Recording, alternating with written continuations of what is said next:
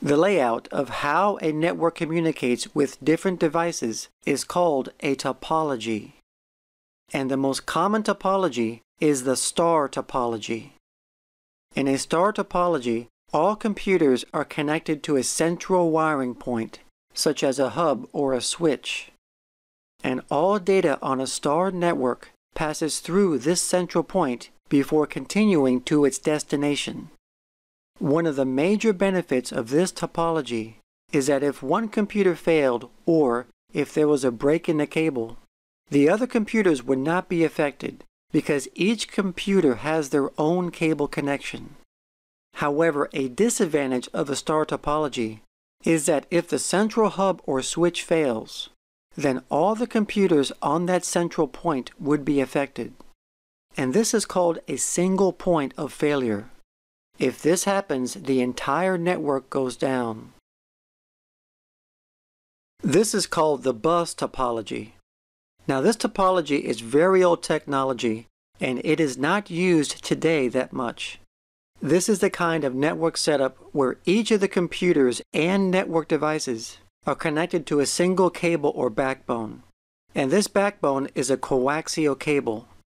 The computers connect to this cable using special connectors called BNC, which are also known as T connectors.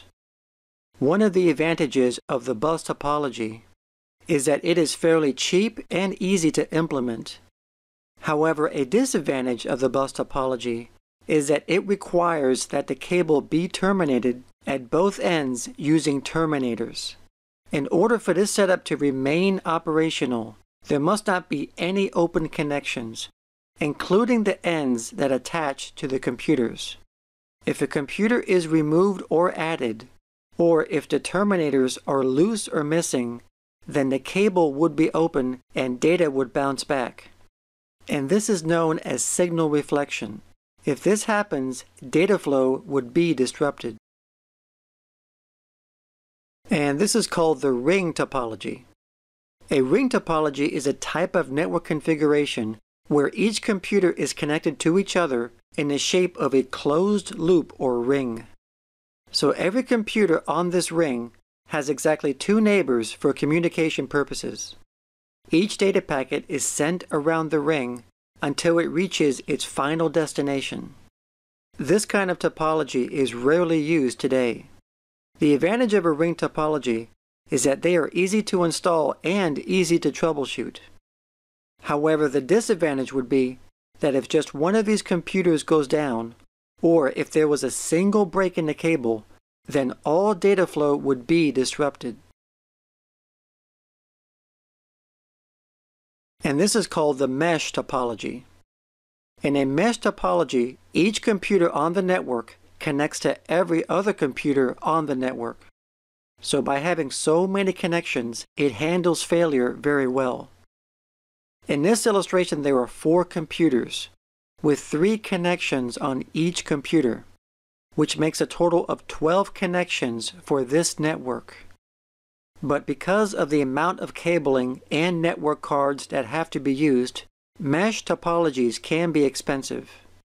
So they are rarely used on local area networks or LANs. They are mainly used on wide area networks, like the Intranet. In fact, the Intranet is a perfect example of a mesh topology. The advantage of a mesh topology is that it creates a high redundancy level, because if one or more connections fail, the computers would still be able to communicate with each other, as you can see on the illustration. Topologies can also be combined with other topologies if needed, and these are known as hybrid topologies. Hybrid topologies can offer the best of both worlds. In fact, a lot of businesses use some form of a hybrid topology to suit their growing needs. The most common forms of hybrid topologies are the star ring network and the star bus network. In a star bus network, two or more star topologies are linked together using a single bus connection. And in a star ring network, two or more star topologies are linked together to form a large ring network. Now, a point-to-point topology is two hosts that are directly connected to each other using a single cable. These hosts could be computers, switches, routers, servers, and so on. So a point-to-point topology is the simplest form of topology there is. A client-server topology is where clients connect directly to a centralized, dedicated server to access resources rather than connecting to each other. Typically, a lot of businesses use this type of topology because instead of having to put all the resources on each computer, which is a lot more work, the administrator can just put all the data on one machine, and then all the clients can access the resources when they need it. So obviously, putting the resources on just one machine is a lot less work than putting the data on multiple clients. It makes the administration a lot simpler. Point-to-multipoint topology is a network architecture that is commonly used in wireless outdoor networks. So what you would have is a central wireless base station, and then there would be other wireless locations around it that connect to the single central location. Now, these other locations would not directly communicate to the other locations. They would all only communicate to the central location. So these wireless locations are commonly called clients, and the central location is commonly called an access point or a base station. A peer-to-peer topology is where all the clients on the network talk to every other client on the network to share their resources with each other.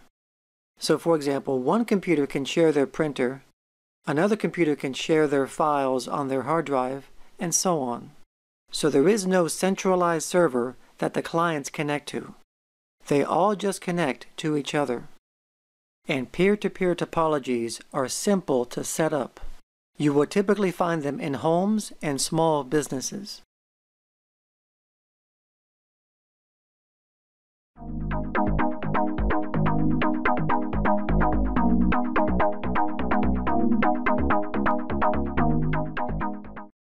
Now this is the RJ11 connector, and RJ stands for Register Jack, and this is a 4-wire connector used mainly to connect telephone equipment.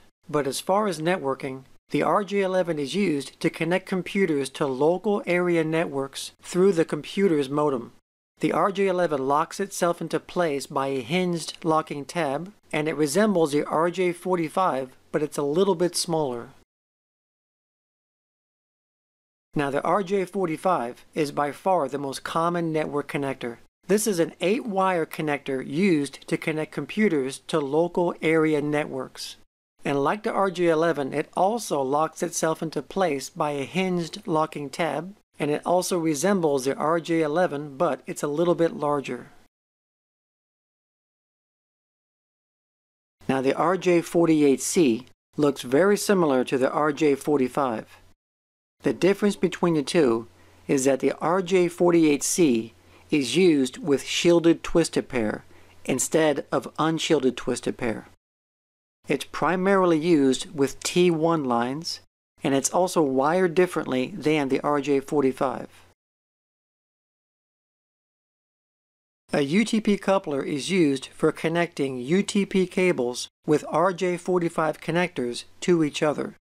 This is typically used when running a longer cable is not an option. You just plug one end of the cable into the coupler and then add another cable on the other side. And now you have successfully extended your UTP cable. The BNC connector is a common type of RF connector that is used on coaxial cable. BNC stands for Bayonet Neil Conselman, and it is used for both analog and digital video transmissions, as well as audio. A BNC coupler is used to connect together two coaxial cables with BNC connectors attached to them. This particular coupler is a BNC female-to-female coupler. If you wanted to join two fiber optic connectors, you would use a fiber coupler. Fiber couplers are used to couple or join two of the same fiber optic connectors. The two connectors have to be the same. Now these are not to be confused with fiber adapters, because fiber adapters are for joining two different connectors together, such as an ST to an SC, or an LC to an SC, and so on. So here we have an example of a fiber coupler joining two ST connectors together. Now this connector is called the F-type. Now this is a threaded connector typically used on coaxial cables. These are primarily used by cable providers to attach to cable modems. The F-type hand tightens by an attached nut.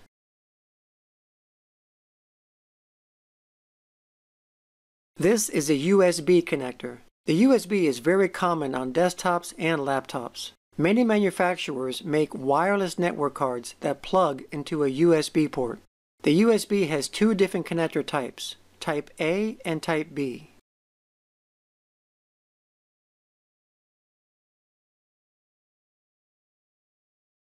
This is the IEEE 1394 connector, and this is also known as FireWire. FireWire is recognized by its D shape. This type of connection is becoming more popular on desktops and laptops, and is commonly associated with attaching peripheral devices such as digital cameras and printers rather than being used as network connections.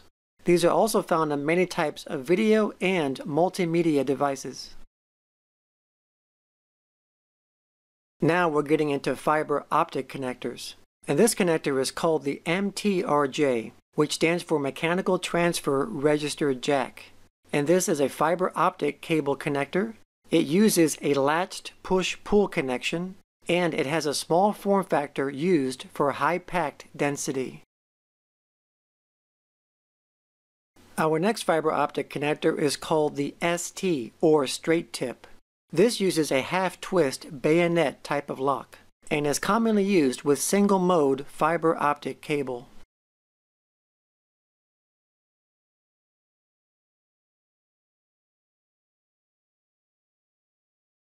And our next connector is called the LC, or local connector.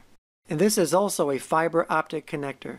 It uses a jack similar to the RJ45. This type of connector is commonly used between floors in a building. And our last fiber optic connector is called the SC, or standard connector. And this uses a push-pull connector similar to audio and video plugs. And like the LC connector, this is also commonly used between floors in a building. The term serial refers to sending data one bit at a time. Serial cables are cables that carry serial data transmission, and the most common form of serial cables use the RS-232 standard, which uses the common D connectors, such as the DB9 and DB25. Now we're going to talk about the difference between UPC and APC connectors. And as an example, we're going to use a group of ST fiber connectors equipped with UPC and APC connectors. When fiber optic connectors make a connection to each other, the point at which the connection is made is not perfect because of the small imperfections of the surfaces. So what happens is at the point where the connectors join, light is transmitted from one connector to the other connector, but at that point where light passes to the other connector, light will reflect back in the opposite direction towards the light source. And as this happens, there is signal loss. This is what happens in a UPC connector. light is reflected directly back. So as technology progressed, a new connector was developed to decrease this signal loss. And this is called the APC connector. The difference between the UPC and the APC is the angle of the tip where the connection is made. With the UPC, the light reflects back towards the light source. But with the APC, with its angled connection, the light doesn't reflect back towards the light source. It reflects back at an angle into the wall of the cable. And as a result, this greatly reduces the signal loss.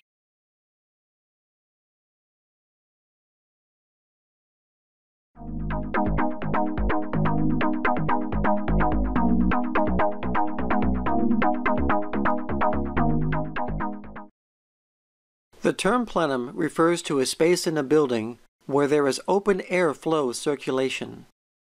And this is usually between the drop ceiling and the structure ceiling. Buildings that don't have plenum spaces have air ducts encapsulating the air flow.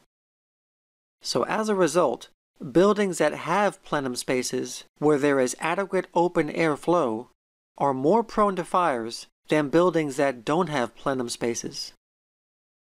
And because of this, cables that run through plenum spaces must meet certain requirements. First, they must be more fire resistant, and secondly, they must not produce any toxic fumes if they are burned. The IEEE 1901-2013 standard is called Ethernet over HDMI. The HDMI 1.4 specification adds another channel to an HDMI cable for data that will have the capability of network communication. So the connected devices that use this feature will have the ability to send and receive data at 100 megabits per second Ethernet. So in addition to video and audio on a single cable, the HDMI cable will have another ability of Ethernet networking. Sometimes there might be cases in your home or office where you wanted a certain computer in a certain part of the building to be able to access the Intranet or to be networked. And for whatever reason, network cabling or Wi-Fi just wasn't an option in that part of the building. Maybe because of difficulties in the structure of the building or interference or whatever. So another 1901 standard gave the ability to network using the existing electrical system of the building. Ethernet over power line gives this ability of Ethernet networking over power. So for example, let's say you needed this computer up here to be able to access the Internet, but for some reason you can't get any network cables or any Wi-Fi signal to reach that computer. So in this case, we're going to use Ethernet over power. So we're going to need a couple of power line adapters like these. These power line adapters plug directly into a power outlet, and they have a built-in Ethernet port for an RJ45 connector. So one of them plugs into the power outlet next to this computer up here, and then you will connect an Ethernet cable from the network port of the computer and the other end into the power line adapter's Ethernet port. Then the other adapter plugs into the power outlet next to the modem or router down here. Then you would plug an Ethernet cable from the modem or router to the power line adapter. And now Ethernet data will use the building's electrical wiring to deliver networking data to the other power line adapter so that the other computer can access the Internet.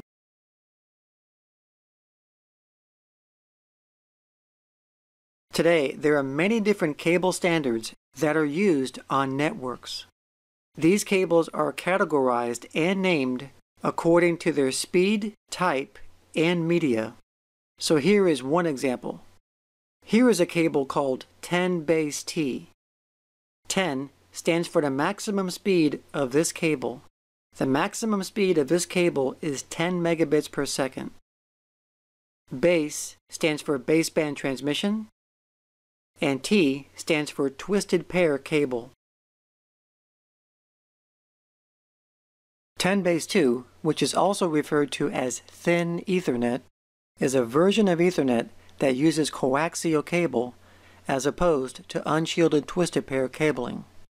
It has a maximum speed of 10 megabits per second and has a maximum length of 200 meters.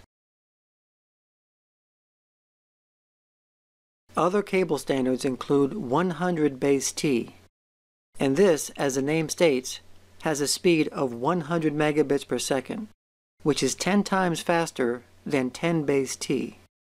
This uses Category 5 UTP cable or higher, and it also has a maximum length of 100 meters. 100-base-T is also known as Fast Ethernet.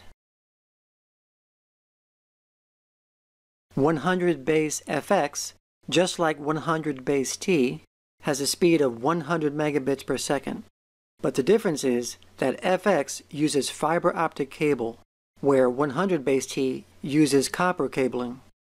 It has a maximum length of 400 meters in half duplex mode and 2 kilometers in full duplex mode.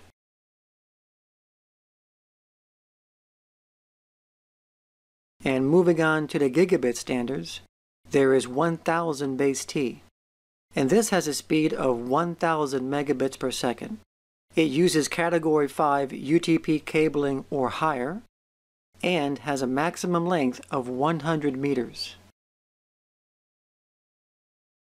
1000-base-TX is similar to 1000-base-T, with the exception that it was supposed to be an easier setup because it only uses 2 unidirectional pairs of wires for communication, whereas 1000-base-T uses 4 bidirectional wires.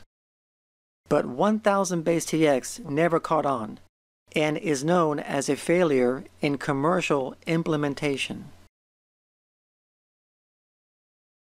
Moving on to the 10 gigabit standard, there is 10G-base-T, and this has a speed of 10,000 megabits per second or 10 gigabits per second. It was developed in 2006, and it uses both shielded and unshielded twisted pair cabling. It has a maximum distance of 100 meters when using Category 6A cabling, or if it's using Category 6, it has a maximum length of 55 meters. Next is 10G-base-SR, where the SR stands for short range. This is a commonly used multi-mode fiber optic specification and has a maximum length of 300 meters.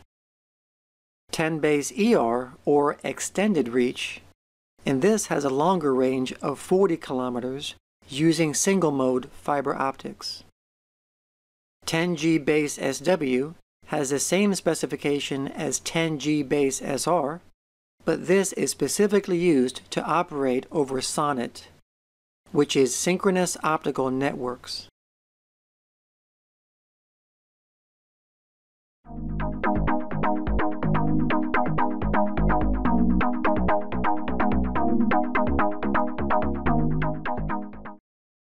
Now, a firewall can be either software or hardware. It is a system that is designed to prevent unauthorized access from entering a private network by filtering the information that comes in from the Intranet.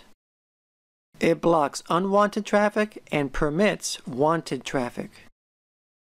So basically, it filters the incoming network data packets and determines by its access rules if it is allowed to enter the network. In today's high-tech world, a firewall is essential to every business to keep their network safe. And one way that a firewall controls the flow of traffic coming into and out of a network is through its Access Control List, or ACL. And the ACL is a list of rules on what can access the network. It either allows or denies permission. So as an example, here we have a very simplified ACL with a list of IP addresses that have been allowed or denied on this firewall. So if this IP address tried to get into this network, the firewall will deny it because of the rules that are set in the ACL.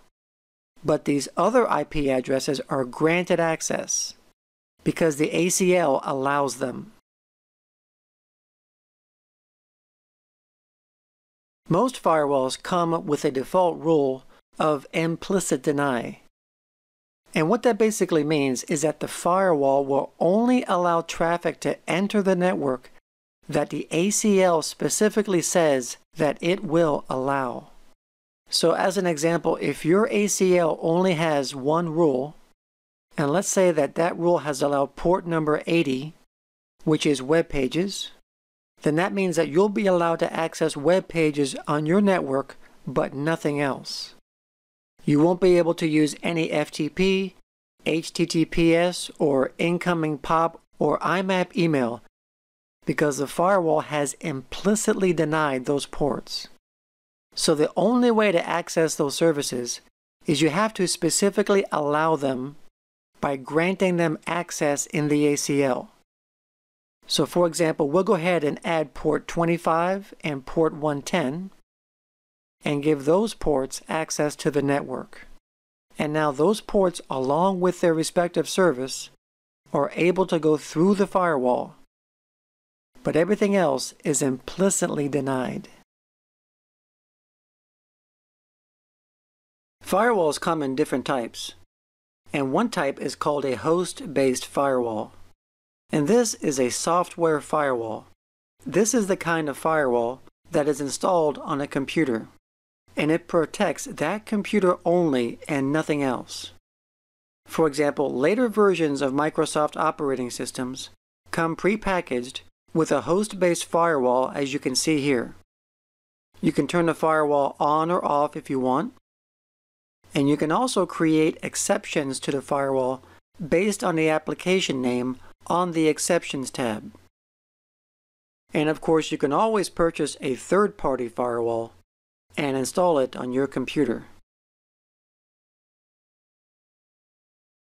Another type of firewall is called a network-based firewall, and this is the kind that is shown here.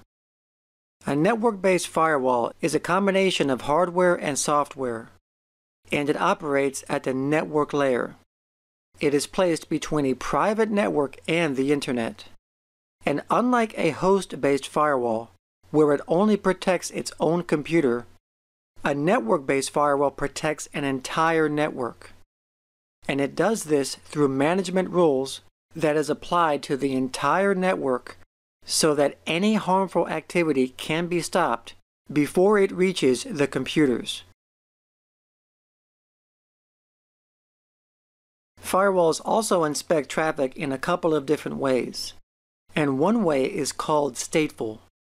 A stateful firewall monitors all the connections and data streams that are passing through and keeps a record of it. It uses the connection information that comes from the applications and previous sessions and factors that in allowing or denying the flow of data packets.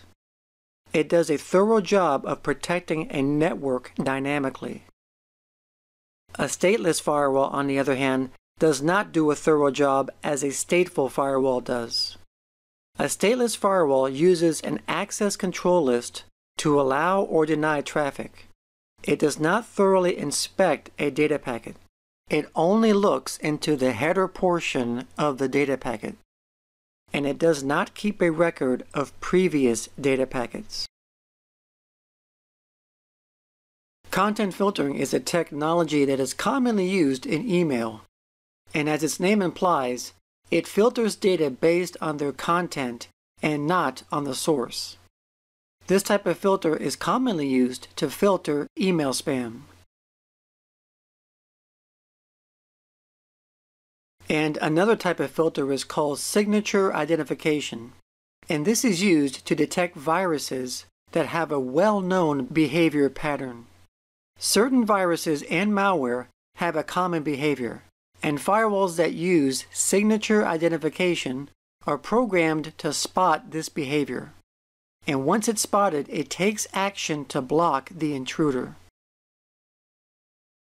Intrusion detection or prevention system is a hardware tool that is typically placed between the Intranet and the firewall, and its job is to alert and prevent a network from outside attacks. These attacks include viruses, malware, and hackers who are trying to sabotage an internal network.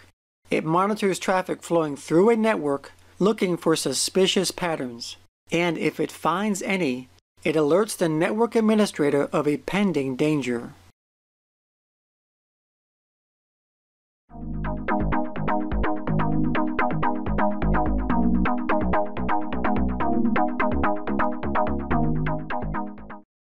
The terms 568A and 568B refer to a set of wiring standards developed by TIA/EIA,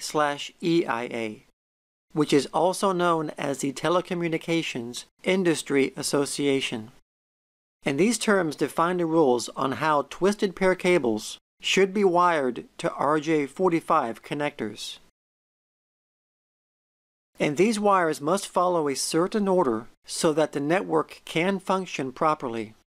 The 568A standard is wired in this order: white-green, then green, white-orange, blue, white-blue, orange, white-brown, and brown.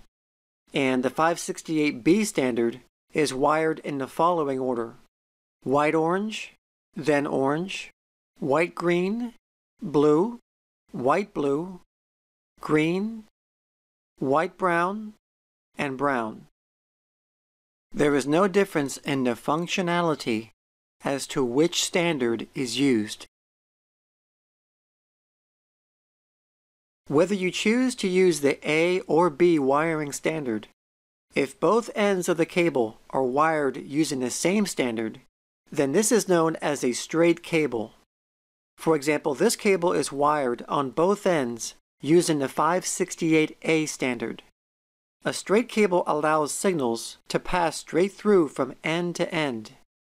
And this is the most common type of cable, and it is used to connect computers to hubs, switches, or modems.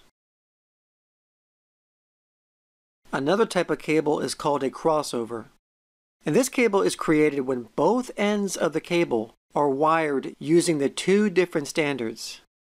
For example, one end is wired using the A standard, and the other end is wired using the B standard. Crossover cables are used to connect two similar devices together. For example, you can use a crossover cable to connect two computers directly to each other without using a hub or a switch. Crossover cables are also used to connect hubs or switches to each other. A rollover cable is created when both ends are wired completely opposite of each other.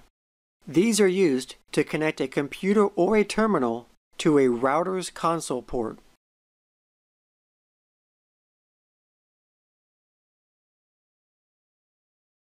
And a loopback cable is for testing purposes.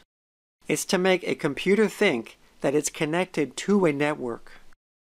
And to make a loopback cable, you connect pin 1 to pin 3 and pin 2 to pin 6.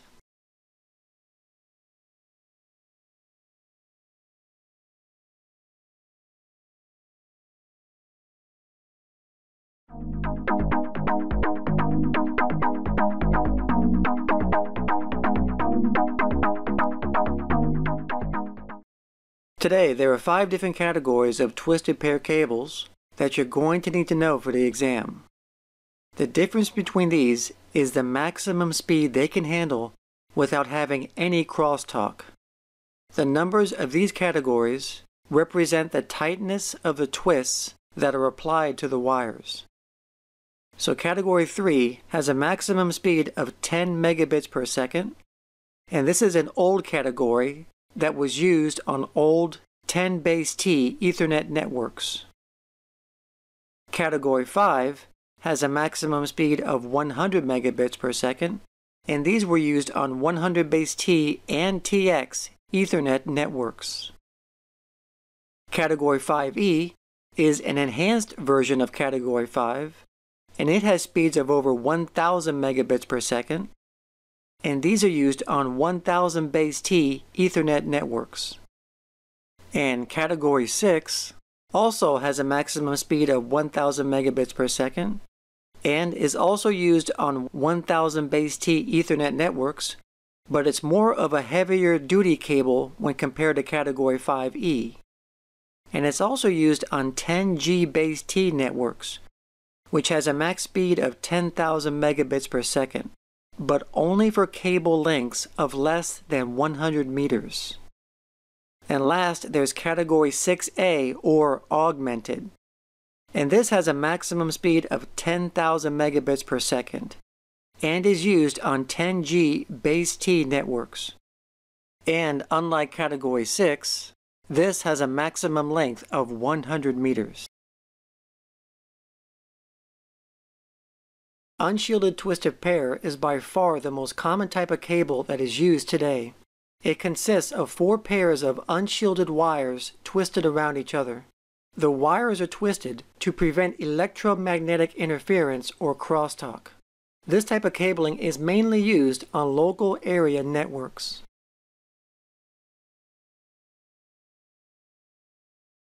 Now, shielded twisted pair is very similar to unshielded twisted pair, except that it has a foil shield that covers the wires. This shielding adds a layer of protection against electromagnetic interference leaking into or out of the cable.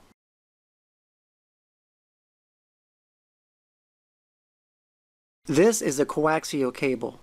This is used today primarily by cable providers to provide a computer with broadband internet connection. Early on, it was used as a backbone for networks, such as a bus network. Now, there are 2 common types of coaxial cable.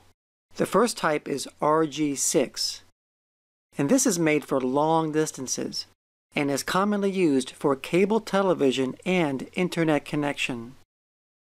And the second type is RG59, and this is made for short distances and is commonly used for high definition and high quality video. Now we're getting into fiber optic cables. And here is a cutaway view of a fiber optic cable and a light source.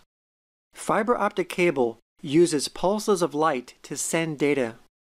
And as a result, it is very fast and it can span for great distances. Now there are 2 different modes in fiber optics: single mode fiber and multi-mode fiber. Single mode fiber is a fiber optic cable that allows light to enter only at a single angle, as you can see here. So when this type of transmission of light enters at this angle, it can span for great distances.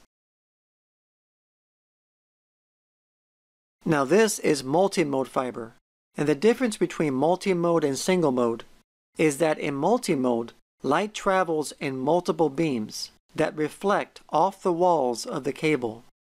And unlike single-mode fiber, multi-mode fiber is made for short distances. Sometimes you may need to convert different media types in your network. So if you're running different types of media, such as fiber, Ethernet, or coaxial within your network, well then you can convert and connect all these different types by using a media converter. Media converters allows you to convert to different types of media, such as converting single and multi-mode fiber to Ethernet, fiber to coaxial, and single-mode fiber to multi-mode fiber, and so on.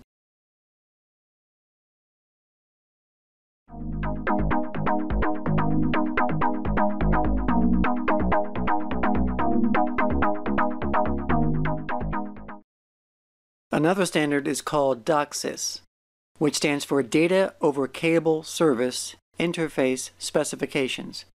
And those of you who have broadband cable internet will recognize this device. And yes, this is your typical DOCSIS cable modem. The DOCSIS modem handles both incoming and outgoing data signals, including internet, video, and voice. The DOCSIS 3.1 specification supports speeds of 10 gigabit downstream and 1 gigabit upstream. A hub is a device that has multiple ports that accepts Ethernet connections from network devices. A hub is considered not to be intelligent because it does not filter any data or has any intelligence as to where data is supposed to be sent. When a data packet arrives at one of the ports, it is copied to all other ports. So all the devices on that hub sees that data packet. There are also two different types of hubs, passive and active. The difference is a passive hub does not require power, but an active hub does require power. Now, a switch is very similar to a hub. It's also a device that has multiple ports that accepts Ethernet connections from network devices. But unlike a hub, a switch is intelligent. A switch can actually learn the physical addresses of the devices that are connected to it, and it stores these addresses in a table. So when a data packet is sent to a switch, it directs it only to the intended destination port. That's the major difference between a hub and a switch.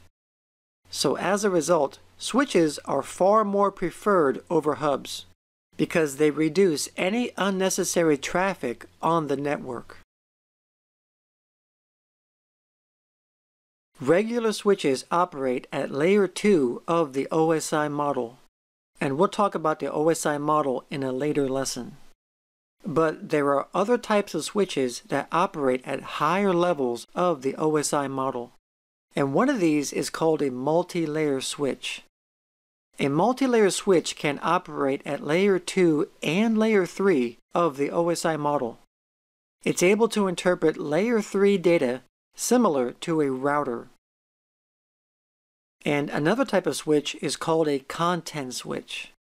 And a content switch can operate at layers 4 through 7 of the OSI model. This type of switch can perform load balancing and advanced filtering, and these switches are also very expensive. Networking devices need electrical power to function, and that's why they have a separate electrical port for a power plug. But some networking devices don't have an electrical port. It's not that they don't need electrical power, it's just that they get their power and data from the same cable, which is through the Ethernet cable. And this technology is known as PoE, which stands for Power over Ethernet. Some networks are designed to be more fault tolerant. For example, in some networks, multiple switches are installed in case a switch does fail. So in a case of a failure, the data can bypass a failed switch and use the others to get to their destination. But a potential problem can happen with this setup, and that problem is with broadcast traffic loops. These loops can happen when there are multiple active paths between the destinations. And when this happens, it can slow down the network because of the excess traffic. So to solve this problem, the spanning tree protocol was created.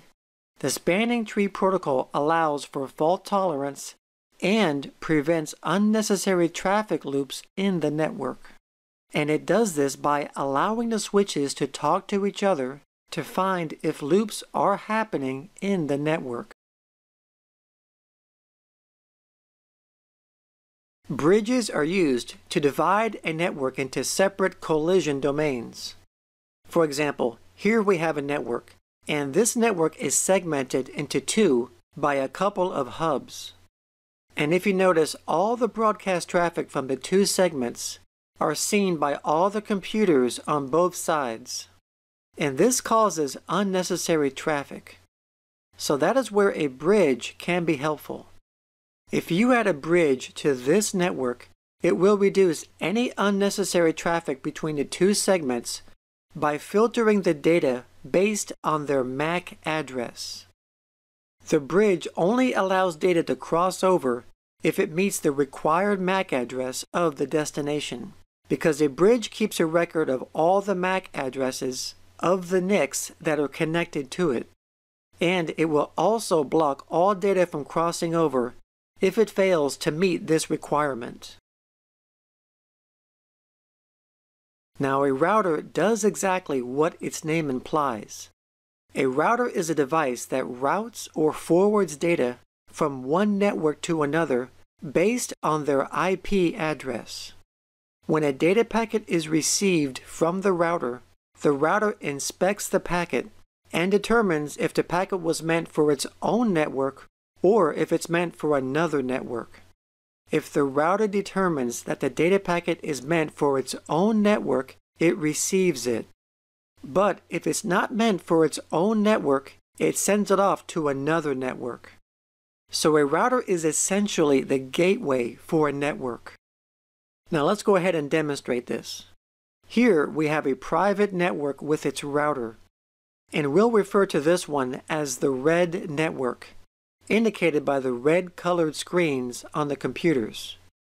And over here you're going to have different data packets, indicated by their various colors, and they are going to be entering the red network's router from the Intranet. The router is only going to accept the red data packets because they are the only ones that are intended for this network. So all of the other data packets, the yellows, blues, greens, etc., will be rejected by this router because they were not intended for this network. Now this is a very simplified illustration of how a router works, but I think you'll get the idea. Now here is an expanded view of routers over the Intranet. There are 4 networks here, indicated by their different colors, and each network has their own router. Now notice how the routers send data. Notice that when a computer wants to send data to another computer on the same network, the data packet never leaves their own network. The router would not let that happen because the router knows what belongs inside and outside their network. But on the other hand, when a computer wants to send data to another computer on a different network, the router allows it. For example, notice how the router on the red network allows the yellow, blue, and green data packets pass by so they can go to their intended destination. The yellow packet goes to the yellow network, the blue goes to the blue network, and so on. And the same goes for all the other networks. A gateway can be defined as a device that joins 2 networks together. They interconnect networks with different or incompatible communication protocols. A gateway, however, does not change the data. It only changes the format of the data. So in simple terms, this illustration is showing how a gateway is transforming a simple signal into something totally different. The circular pattern can represent one network, and as it goes through the gateway, it transforms into a wave pattern which represents a different network. Now this is a CSU-DSU. Now this is a device about the size of a modem, and what this does is that it converts data from a local area network to a wide area network. And this has to happen because the data formats between a LAN and a WAN are different. A network interface card, or NIC, is used to connect a computer to a network. It is basically a circuit board with a network adapter that is installed on your computer. And its job is to convert incoming serial data into parallel data so that the computer can understand it. A NIC provides a constant dedicated connection to a network. And every NIC has its own unique identifier called a MAC address. A transceiver is a device that has both a transmitter and a receiver in the same package. The term applies to wireless communication devices like cell phones and two-way radios. It's basically a term used for any device that receives data, converts it, then transmits the data to another location. A wireless access point is basically a wireless hub that is used by wireless devices. It connects to a wired network and relays data between the wired network and the wireless device for communication purposes. In this illustration, you see a wireless access point wired to a network so that the wireless laptop can communicate with the network. A dial-up modem is a device that allows a computer to transmit data over normal telephone lines. The data coming in from the telephone lines is analog. However, the data in a computer is all digital. So when the analog data comes in from the telephone lines, the modem's job is to convert it into a digital form so the computer can understand it. So that's basically what a modem does. It converts analog data into digital data. And the maximum speed of most modems today is 56 kbps.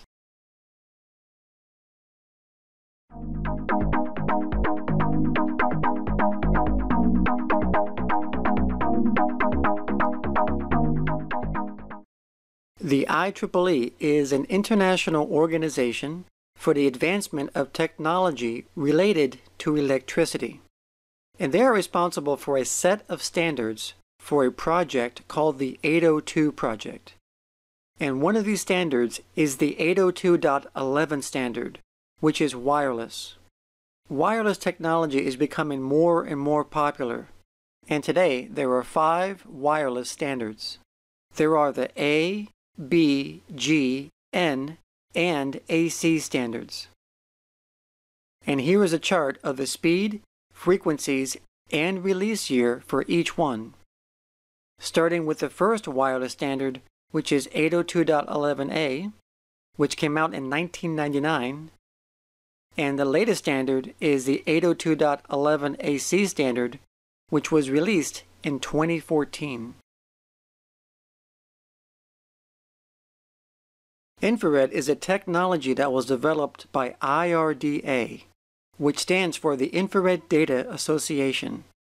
The term infrared actually means below red. It's a wireless technology where data is transmitted in rays of light rather than using radio waves. Many companies have now utilized this technology to transmit and receive data in their products. However, the drawbacks of infrared is that it requires a direct line of sight. If any object comes in between the 2 infrared devices, the communication will be blocked. And also, infrared does not work in direct sunlight. If this happens, the communication will be weakened and most likely will be blocked. Bluetooth is a short-range radio that provides a way to connect and exchange information between devices such as laptops, cell phones, and tablets. It operates at 2.4 GHz and is capable of transmitting both voice and data. The latest standard in Bluetooth has a transfer speed of 24 megabits per second and has a maximum range of approximately 100 meters.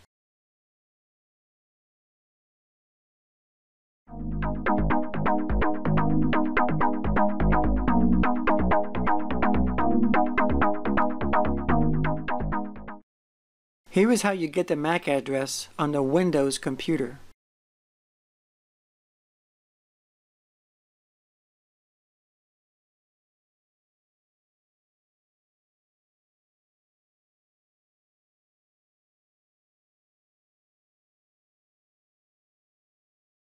The MAC, or Media Access Control Address, is an identifier that every network device uses to uniquely identify itself on a network. So no 2 devices anywhere in the world has the same MAC address. It's made up of a 6-byte hexadecimal number that is burned into every NIC by its manufacturer. The MAC address can contain any number, and it also contains alphabets from A through F. The MAC address is broken up into two parts. The first 3 bytes of the MAC address identifies the manufacturer of the NIC, for example Linksys, Netgear, or Belkin. And the last 3 bytes are a unique number from the manufacturer that identifies each device on a network.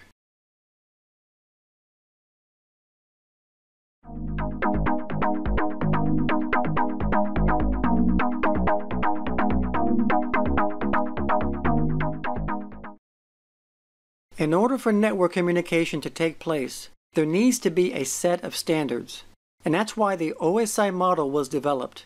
The OSI model describes how information from software in one computer moves through a network to reach software in another computer.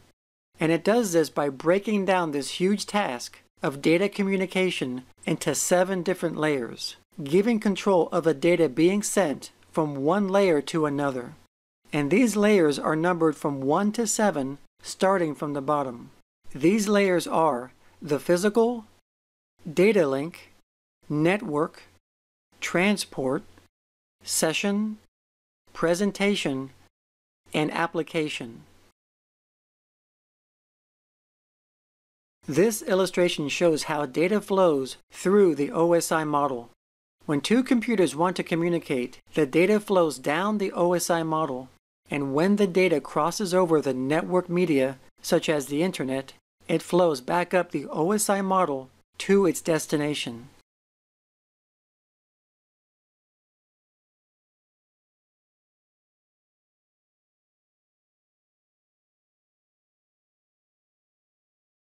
The top layer of the OSI model is the application layer.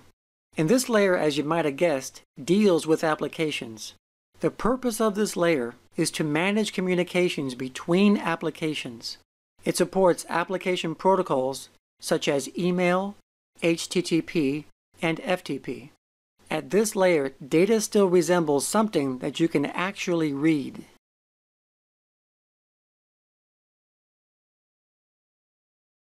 The presentation layer is where data is first converted into a form that can be sent over a network. Data is compressed or decompressed and encrypted or decrypted. This layer is sometimes referred to as the translation layer.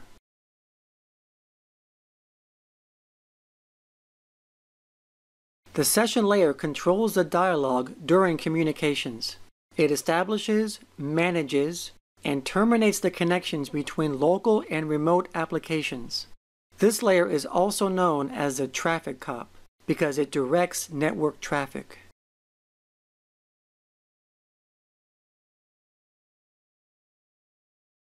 The transport layer provides the transfer of data between end users. It's responsible for resending any packets that do not receive an acknowledgement from the destination, ensuring that the data packets were received by the destination. This layer can guarantee that the packets are received. The network layer is responsible for routing the data packet based on its logical IP address. It fragments and reassembles the packets, and it instructs data on how to find its ultimate destination.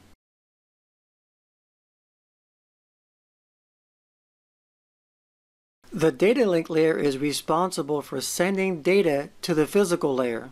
Data packets are encoded and decoded into bits. It handles flow control and frame synchronization.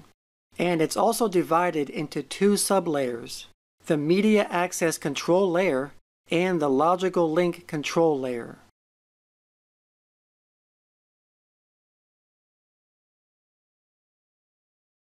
The bottom of the OSI model is the physical layer, and this layer defines the network standards and physical characteristics of a network, such as the connectors, media types, cables, voltages, etc. This layer defines the topology of a network.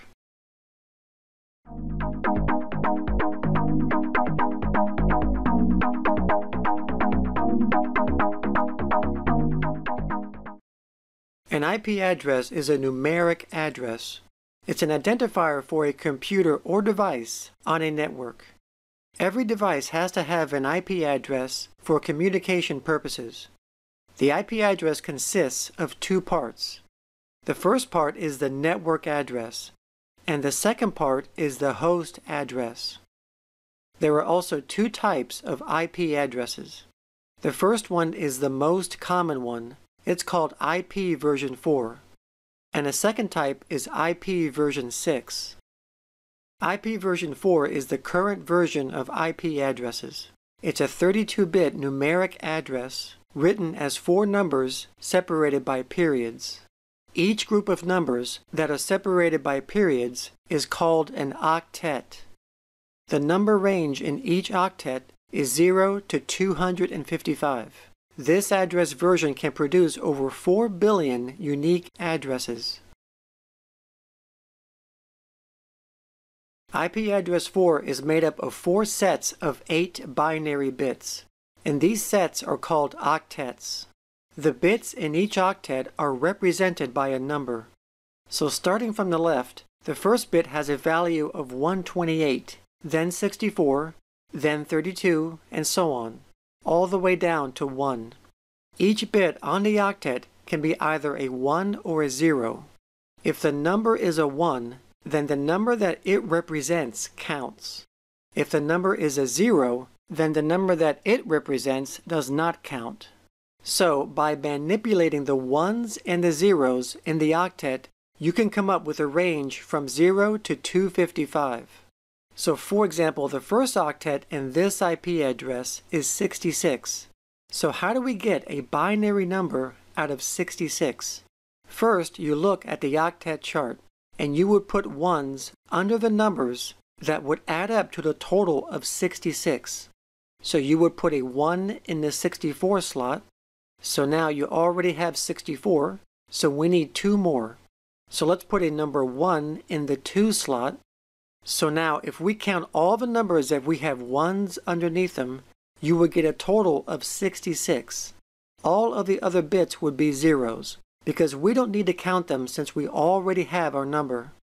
So this number here is the binary bit version of 66. So we'll put that number down here.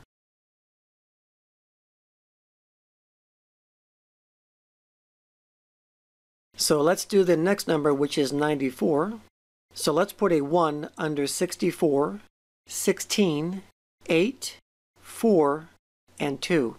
So if we were to add all the numbers that we have 1s underneath them, we would get a total of 94.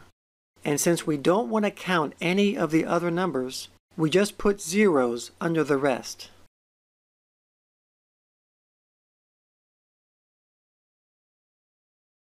So the next number is 29. So let's put a 1 under 16, 8, 4, and 1. And when you add all the numbers up, you get 29. And our last number is 13. So let's select 8, 4, 1, and when you add those up, you get 13.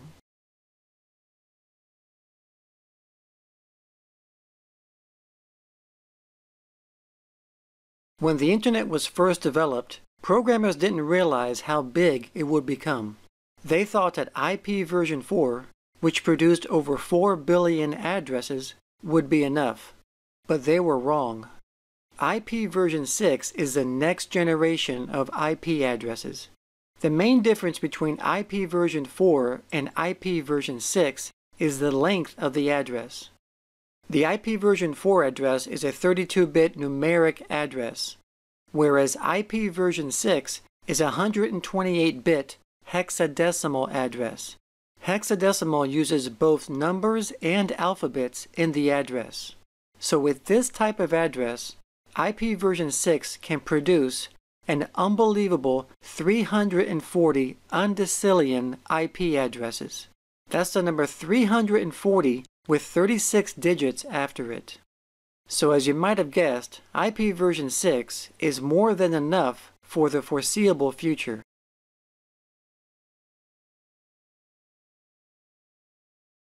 So as stated before, IP version 6 is a 128-bit hexadecimal address. It's made up of 8 sets of 16 bits, with the 8 sets separated by colons, as you can see here. So in a similar way that we converted an IP version 4 address to a binary number, this is how we convert a binary number to a hexadecimal address. In an IP version 6 IP address, each hexadecimal character represents 4 bits. So we have to convert 4 bits at a time to get one hexadecimal character. So starting from the beginning, we convert the first 4 bits and put those bits up there against our 4-bit chart, which includes an 8, 4, 2, and a 1. So if we count the numbers that we have ones underneath them, you wind up with a 2. So a 2 is the first hexadecimal character in this IP version 6 address. So let's do the next 4 bits and put those under our 4-bit chart. So if we count all the numbers that we have ones underneath them, we have a 4 and a 2. And if we add those up, we get 6. So a 6 is the second hexadecimal character in this IP address. So let's do our next set of 4 bits. And if we add all the numbers that we have ones underneath them, we get a total of 13. But the problem is, since 13 is a double-digit number, we cannot use a double-digit number to represent 4 bits. And that's because in a hexadecimal format, double-digit numbers have to be represented with a single alphabet, which is A through F. So in this case, we have to use another chart for any 4 bits that the sum is 10 or higher. So in this chart up here, if the sum was 10, then we would use the letter A. Or if the sum was 11, then we would use a B. But in this case, our sum is 13. So now for the third character in our binary number, we would put a D. So in our last example, let's do the 4th set of bits. And if we add those up, we get 11. So we have a double-digit character again, which means that we have to convert it to a single character alphabet. So if we look at our chart up here, 11 converts to a B. So the first 16 bits of this binary IP version 6 address converts to the hexadecimal address as 26DB. As stated previously, an IP address has 2 parts. One part is designated for the network, and the remaining is designated for the host. So the way to tell which portion belongs to either the network or the host is where the subnet mask comes in.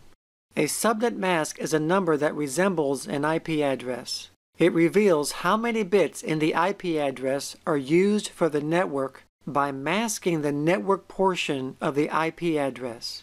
So in this subnet mask, the first 2 octets are 255. So if we were to look at this subnet mask in binary form, the first 2 octets would be all ones, because when you count all the numbers in an octet, it will equal 255. Now let's go ahead and add our IP address with its binary form.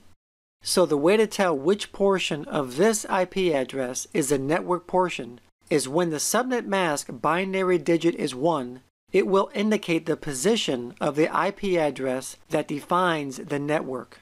So we'll cross out all the digits in the IP address that line up with the ones in the subnet mask. And when you do this, it will reveal that the first 2 octets are the network portion, and the remaining is the host portion.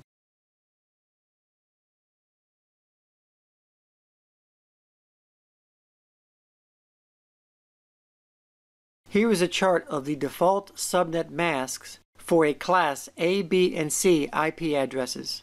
Notice the change of the locations of the network and host portions between them. You should memorize these default subnet mask classes. IP addresses are assigned to different organizations and blocks, and these blocks are divided into 5 classes. But for the exam, you only need to know 3 of them. They are Class A, Class B, and Class C, and you can tell by the number in the first octet which class an IP address belongs to. So a Class A IP range is from 1 to 126. This class supports 16 million hosts on 126 networks. This class is mainly given to large organizations because of the tremendous amount of IP addresses it can give out. And a Class B IP range is from 128 to 191, and this class supports 65,000 hosts on 16,000 networks. This class is given to medium-sized organizations. And a Class C IP range is from 192 to 223. This class supports 254 hosts on 2 million networks. And this class is given to small organizations. You're also going to need to memorize the default subnet masks for each of these classes. Now, if you notice, we skipped over the 127 range. And that's because this number cannot be used for a network, because the number 127 address is reserved for internal loopback functions. Public IP addresses are publicly registered on the Internet, which basically means that if you have a public IP address, you have access to the Internet. But private IP addresses are different. A private IP is not publicly registered, so you cannot directly access the Internet with a private IP. So for example, let's say you have a small business and you need 10 public IP addresses so your employees can access the Internet. Now you could contact your ISP and ask them for these additional IP addresses, but that would be very expensive and unnecessary. So that's where private IP addressing comes in. In private IP addressing, you can create these 10 private IP addresses and just have one publicly registered IP address from your ISP. These 10 private IPs would then be translated into the one public IP so your employees can have access to the Internet. This not only saves money, but it also helps prevent having a shortage of public IP addresses. The RFC-1918 standard created private IP addressing to prevent a shortage of public IP addresses available to ISPs and subscribers. Private IP addresses are typically used on local networks such as homes, schools, and businesses. And these private IP ranges have 3 classes. Class A starts with the number 10, Class B starts with the number 172, and Class C starts with the number 192.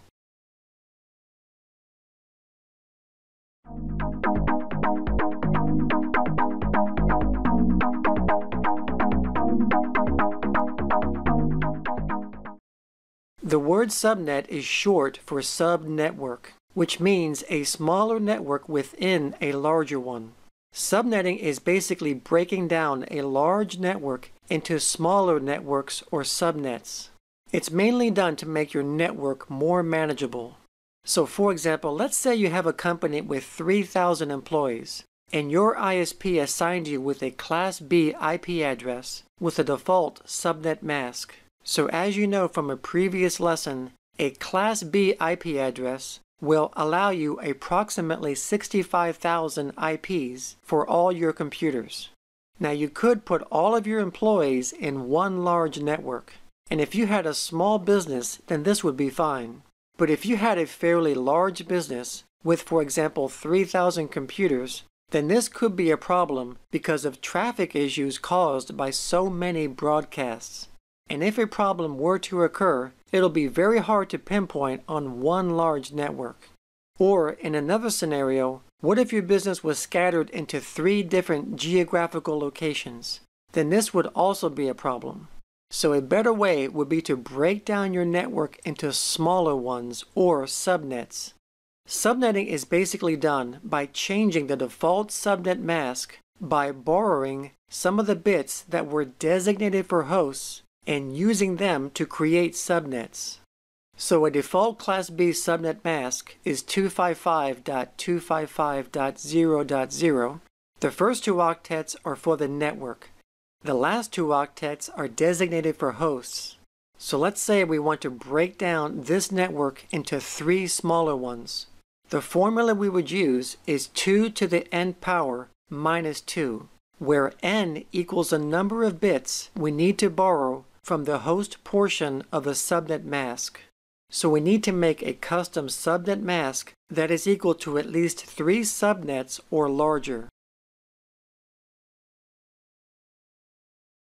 So if we put 2 in the place of n, then 2 times 2 equals 4, minus 2 equals 2. So 2 is not going to work because we need at least 3 subnets. So let's try 3 and see if that works for us. So 2 times 2 times 2 equals 8, and 8 minus 2 would equal 6. So borrowing 3 bits will give us 6 subnets, which will be fine because we need at least 3 subnets.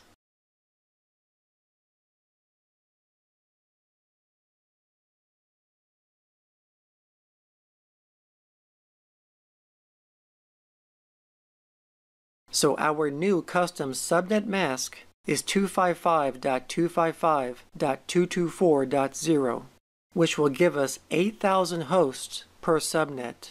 And now our network is broken down into 3 subnets.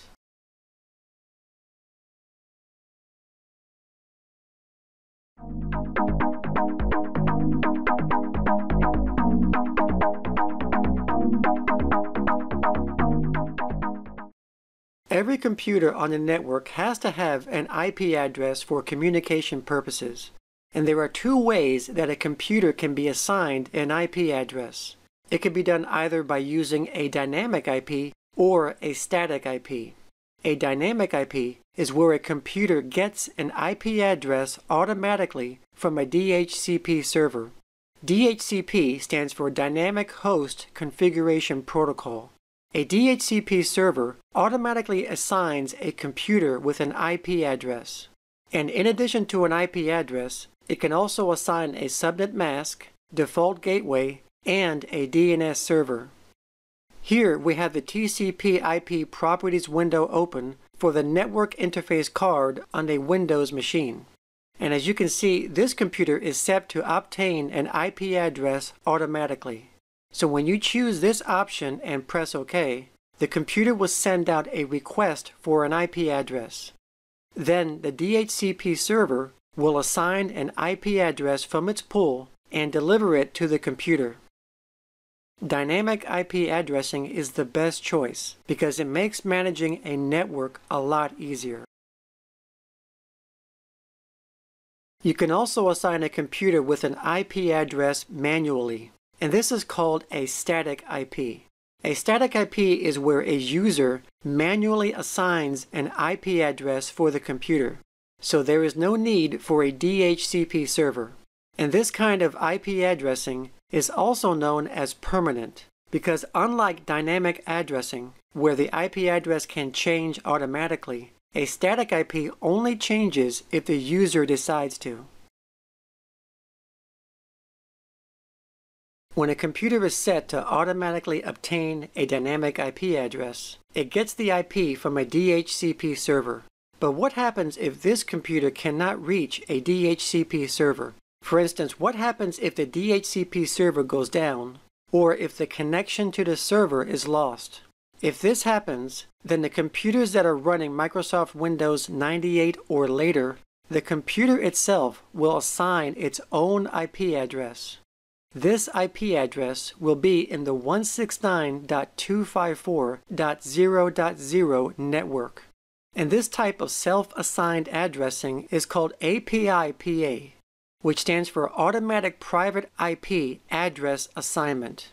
Computers running Microsoft Windows 98 or later do this so they can still be able to communicate with other computers on the same network that also have self-assigned IP addresses. If a DHCP server later becomes available, the computer changes its IP address to one that's obtained from a DHCP server. A DHCP server assigns IP addresses to computers on a subnet from its scope. Now, a scope is a group and a range of consecutive IP addresses for computers that automatically gets their IP address from a DHCP server. So, for example, here we see a scope of IP addresses from a DHCP service that's built into a Netgear router. The range starts with this IP address and ends with this IP address. These values can be customized to either increasing or decreasing the range.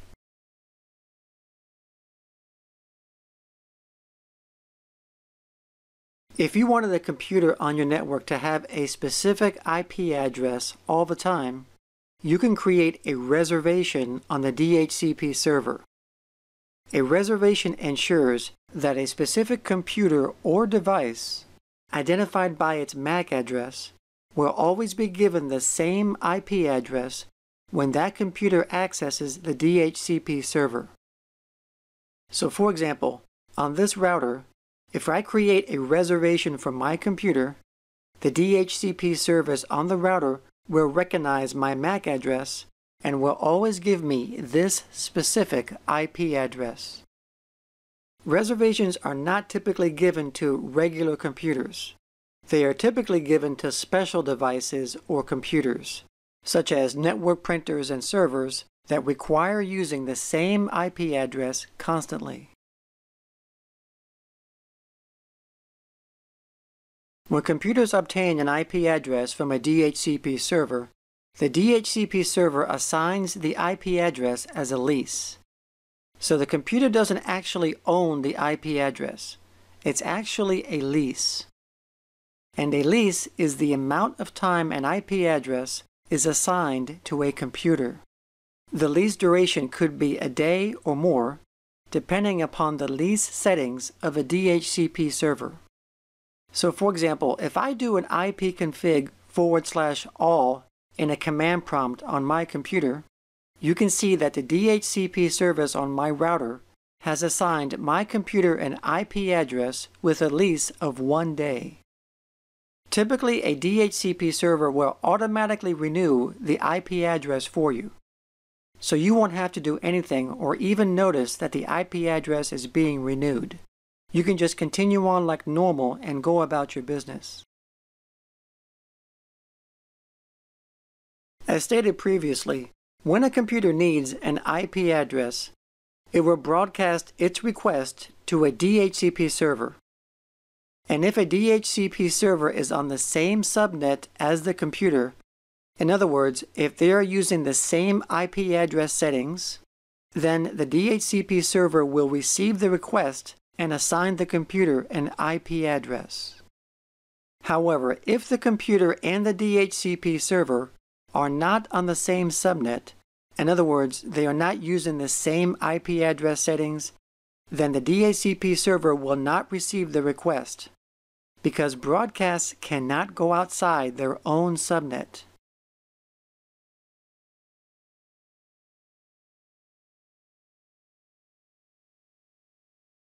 So that's where a DHCP relay comes in. A DHCP relay, or IP helper, is a service that is enabled on a router that will relay a DHCP broadcast it receives and forwards it.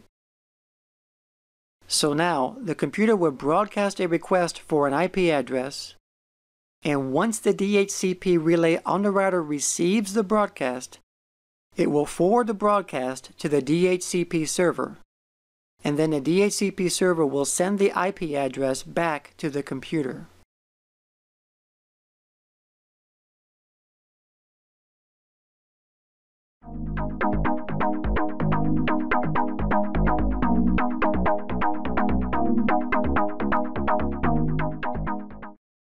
Transmission Control Protocol is one of the main protocols used in a TCP/IP network. Now this is a connection-oriented protocol. which basically means that it must first acknowledge a session between the two computers that are communicating. And it does this by using a three-way handshake. The first step is that a computer will send a message called a SYN, S-Y-N. Then the receiving computer will send back an acknowledgement message telling the sender that it has received the message. And finally, the sender computer sends another acknowledgement message back to the receiver. And once this has taken place, data can be delivered. Another important thing to remember about TCP is that it guarantees the delivery of the data. So if a data packet goes astray and doesn't arrive, then TCP will resend it.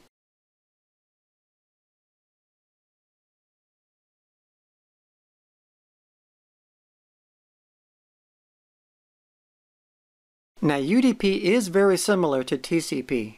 UDP is also for sending and receiving data, but the main difference is that UDP is connectionless, which means that it does not establish a session and does not guarantee data delivery. So when a computer sends their data, it doesn't really care if the data is received at the other end. And that's why UDP is known as a fire and forget protocol, because it sends data and it doesn't really care what happens to it, as this demonstration will show. Another point to remember is that because of the less overhead that's involved of not guaranteeing data delivery, UDP is faster than TCP. FTP stands for File Transfer Protocol, and this is the standard protocol that is used by web users to upload and download files between computers through the Internet. So if a user wanted to make their files available to download to other users, all they would have to do is simply upload their files to an FTP server, and then a user can simply download them. Now there are a few ways to transfer files using FTP. You can use your standard Internet browser, or you can use special FTP software. It is also important to note that FTP is a connection-oriented protocol that uses TCP for file transfer. TFTP stands for Trivial File Transfer Protocol, and this is a very simple transfer protocol. It is not used to transfer files over the Internet like FTP does. It's mainly used for transferring files within the same network, and it does not provide any security during the transfer. And unlike FTP, that uses the TCP protocol for file transfer, TFTP is a connectionless protocol that uses UDP as its transfer protocol. Now, secure FTP is just like FTP, except that it adds a layer of security. The data using secure FTP is actually encrypted using secure shell during data transfer. So no sensitive data like passwords are sent in clear text.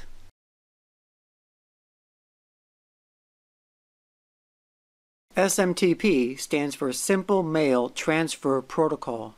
Now this, as you might have guessed, is the protocol that is used to send email.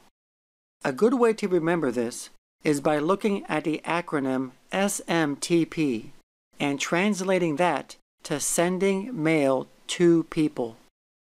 SMTP uses the TCP protocol, and as you know by now, it is connection-oriented. So if an email you send does not reach its destination, you'll get that familiar mail delivery error in your mailbox, informing that the email you sent failed. Where SMTP is used for sending email, POP3 is the protocol that is used for receiving email. Whenever an email arrives at your mail server, you can retrieve it using the POP3 protocol and download it to your computer. The main characteristic about POP3 is that all it does is grab the email from the mail server and downloads the email to your computer. It does not sync any email or folders from the mail server and your computer like IMAP4 does, which we'll talk about next. It strictly downloads the email. And typically when your email application using POP3 retrieves the email from the mail server, the email is removed from the mail server, unless you specify in your email application to keep a copy on the mail server. POP3 is commonly used with email applications such as Microsoft Outlook. IMAP4 is another protocol that is used for receiving email. IMAP4 is similar to POP3 because they are both used for retrieving email from a mail server. But IMAP4 has better features. With IMAP4, you can access and manage your email on the server from your local computer. So if you wanted to read your email and keep a copy of it on the server, IMAP4 will allow you to do just that. And unlike POP3, IMAP4 syncs your email and your email folders from the mail server with your computer. And IMAP4 is also commonly used with Microsoft Outlook. HTTP stands for Hypertext Transfer Protocol. Now this is probably the most widely used protocol in the world today. HTTP is the protocol that is used for viewing web pages on the Internet. So when you type in a web address, for example google.com, you'll notice that HTTP is added at the beginning of the URL. And this indicates that you are now using HTTP to retrieve this web page. In standard HTTP, all information is sent in clear text. Now normally this would be okay if you were just browsing regular websites. But if you were at a website where you had to enter sensitive data, such as passwords or credit card information, then this would be a problem as far as security. HTTPS stands for Secure Hypertext Transfer Protocol, and this is HTTP with a security feature. HTTPS encrypts the data that is being retrieved by HTTP. So for example, if you wanted to go to your bank's website to check your account, you will notice that an S will be added to the HTTP in the web URL. And this indicates that you are now using HTTPS and have entered a secure website where sensitive data is going to be passed, and that data needs to be protected. Some other examples where HTTPS is used would be like email servers or e-commerce websites. Telnet is a terminal emulation program that is used to access remote servers. It's a simple tool that runs on your computer, and it will allow you to send commands remotely. And because it only sends commands and not graphics, it's very fast. But the drawback is that it's not secure.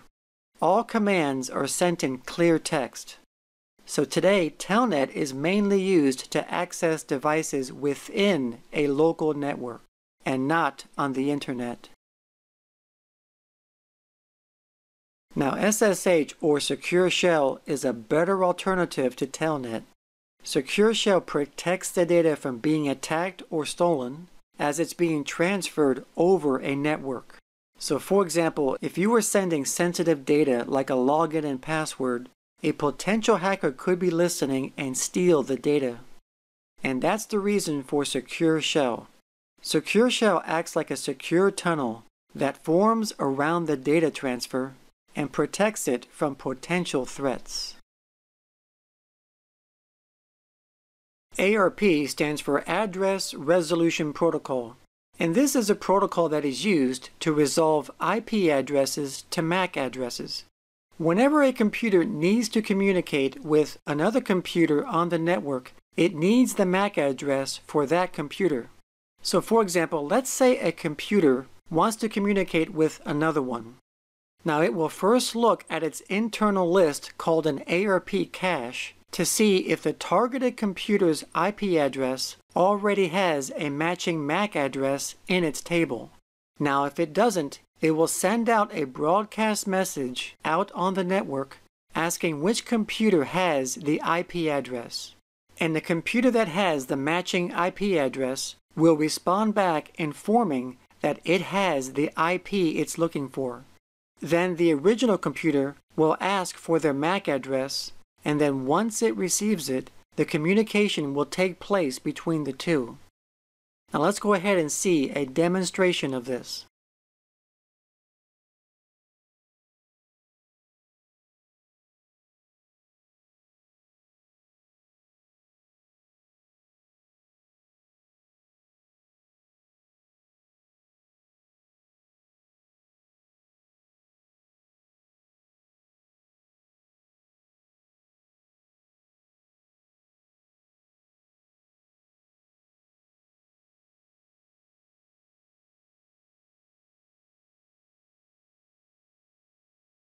Now this is called RARP, which stands for Reverse Address Resolution Protocol. And as you might have guessed, this is just the opposite of ARP. It's used to resolve MAC addresses to IP addresses. NTP stands for Network Time Protocol, and this is an Internet standard that is used to synchronize the clocks of computers with the U.S. Naval Observatory master clocks. This protocol runs on each computer, and it sends out periodic requests to the server to make sure the time is in sync. SCP stands for Secure Copy Protocol, and this protocol simply uses secure shell to safeguard data as it's being transferred over a network. And this is called Simple Network Management Protocol, and this is a protocol used for network management. It's basically used for collecting data from various network devices, such as routers, printers, and servers.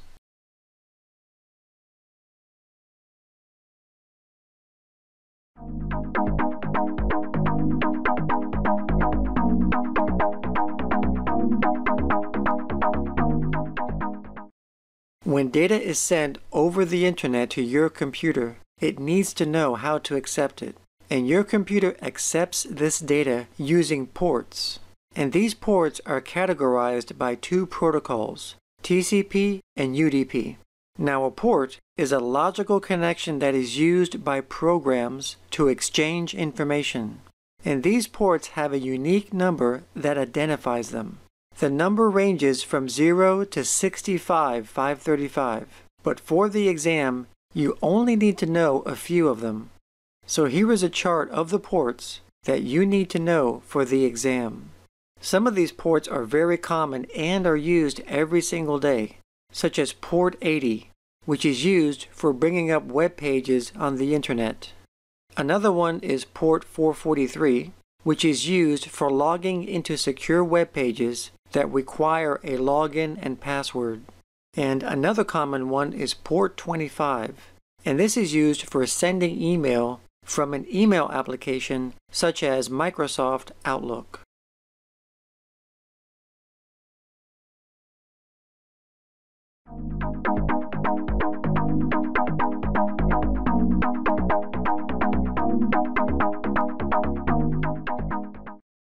DNS stands for Domain Name System. Now this resolves domain names to IP addresses. In the world of networking, computers don't go by names like humans do. They go by numbers. So if you type in a web address in your web browser, DNS will transform the name to a number, because all computers know are numbers. So for a demonstration, when you type in yahoo.com in your web browser, the DNS server will search through its database to find a matching IP address for that domain name. And when it finds it, it will transform that domain name to the IP address of the Yahoo web server.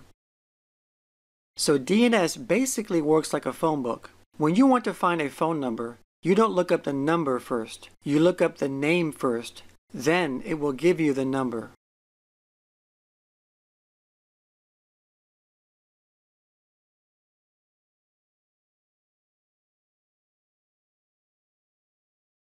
Now WIN stands for Windows Internet Name Service, and this is used on NetBEUI networks. This service is similar to DNS, and as you recall, DNS resolves domain names to IP addresses, but WINS resolves NetBIOS names or computer names to IP addresses.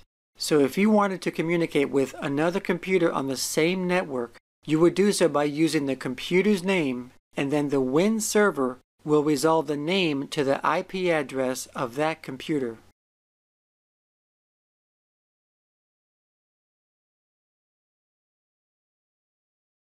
This is called Network Address Translation, or NAT, and this is a service that is typically used in routers. And this is used to translate a set of IP addresses to another set of IP addresses. So for example, here we have a private network, and it's using a set of private IP addresses internally. Over here we have the router with its public IP address, and this router is running the NAT service. If a computer in this network wanted to communicate over the Internet, it needs to translate its private IP address to the Internet's public IP address. And this goes both ways. If a computer on the Internet wants to communicate with a computer on this private network, then the public IP address needs to be translated to the private IP address for that computer.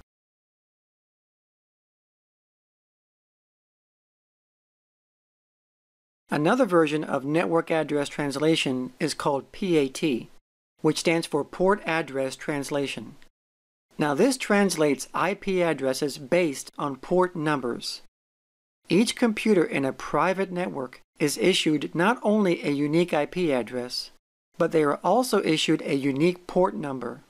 This is done so that external data packets from the Internet knows which computer on the private network it wants to talk to. So for example, if a device outside this network wanted to communicate with a computer on this private network, the IP address along with its port number will be translated by PAT to find the correct computer.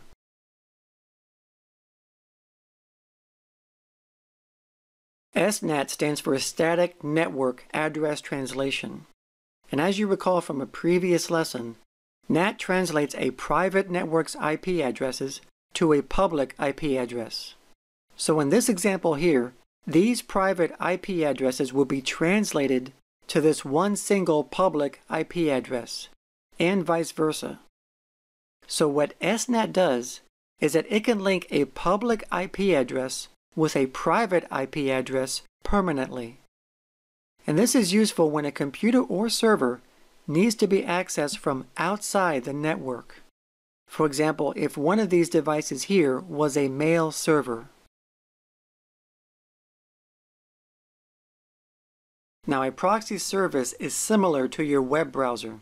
Whenever you look at a web page, your web browser will store that web page into cache. So at a later time, if you were to look at that web page again, your browser retrieves it much faster because it doesn't have to download the contents of that web page all over again, since it's already stored in your computer. And a proxy server does the same thing. So for example, if a company uses a proxy server, whenever a user wants to retrieve a web page, the proxy server will retrieve the web page from the Internet on behalf of the user, and then it will store that web page into a centralized cached database. So if another user on a different computer goes to a web page that has been stored in the proxy database, the proxy server does not have to go out on the Internet to retrieve the web page. It can simply retrieve it from its database and send it to the user. So a benefit of using a proxy service is speed, since web page retrieval is much faster. Another benefit is that it saves bandwidth, because a proxy server reduces the need to go out on the Internet. And finally, it provides security, because it reports what web pages are retrieved to the network administrator. Remote Desktop Protocol is a technology from Microsoft to access a remote computer's desktop. RDP is based on Microsoft Terminal Services, so if a user wanted to access another computer, the user can simply type in an IP address along with the proper credentials, and then the user can have the remote computer's desktop displayed on their own computer screen.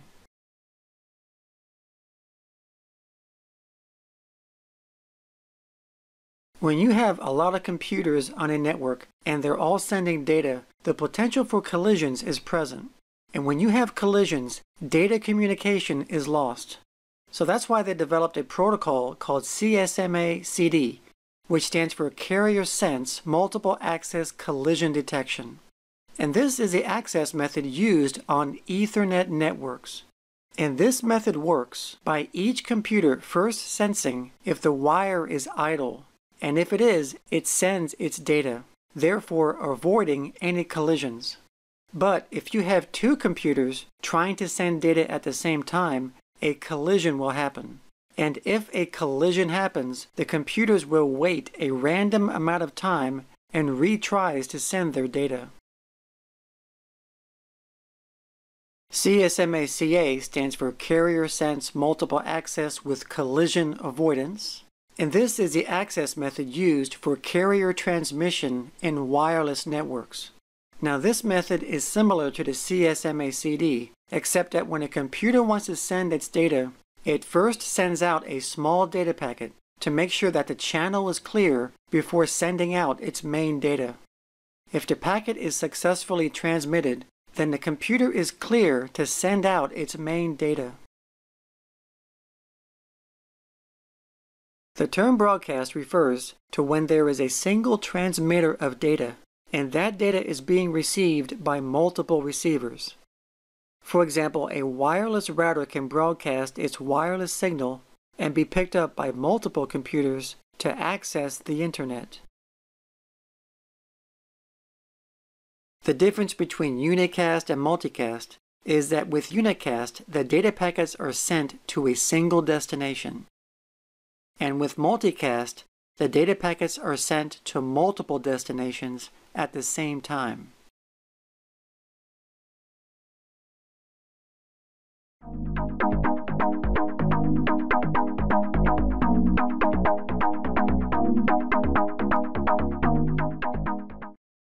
For the Network Plus exam, there are a few routing concepts and protocols that you're going to need to know.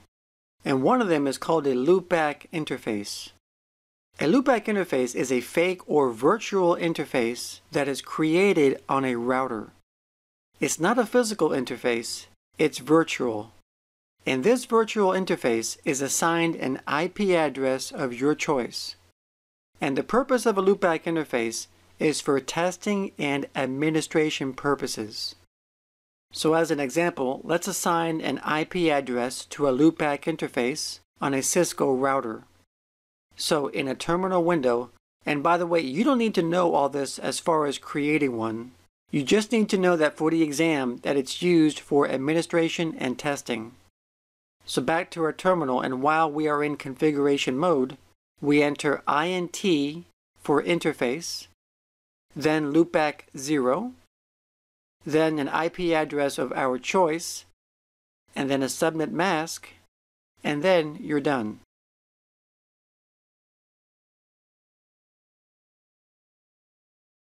A routing table is a file that contains a set of rules that shows information on what path a data packet takes to its destination. For example, a router uses routing tables. So as a data packet arrives at the router looks at its routing table to find out where to forward the data packet along the best path to its destination.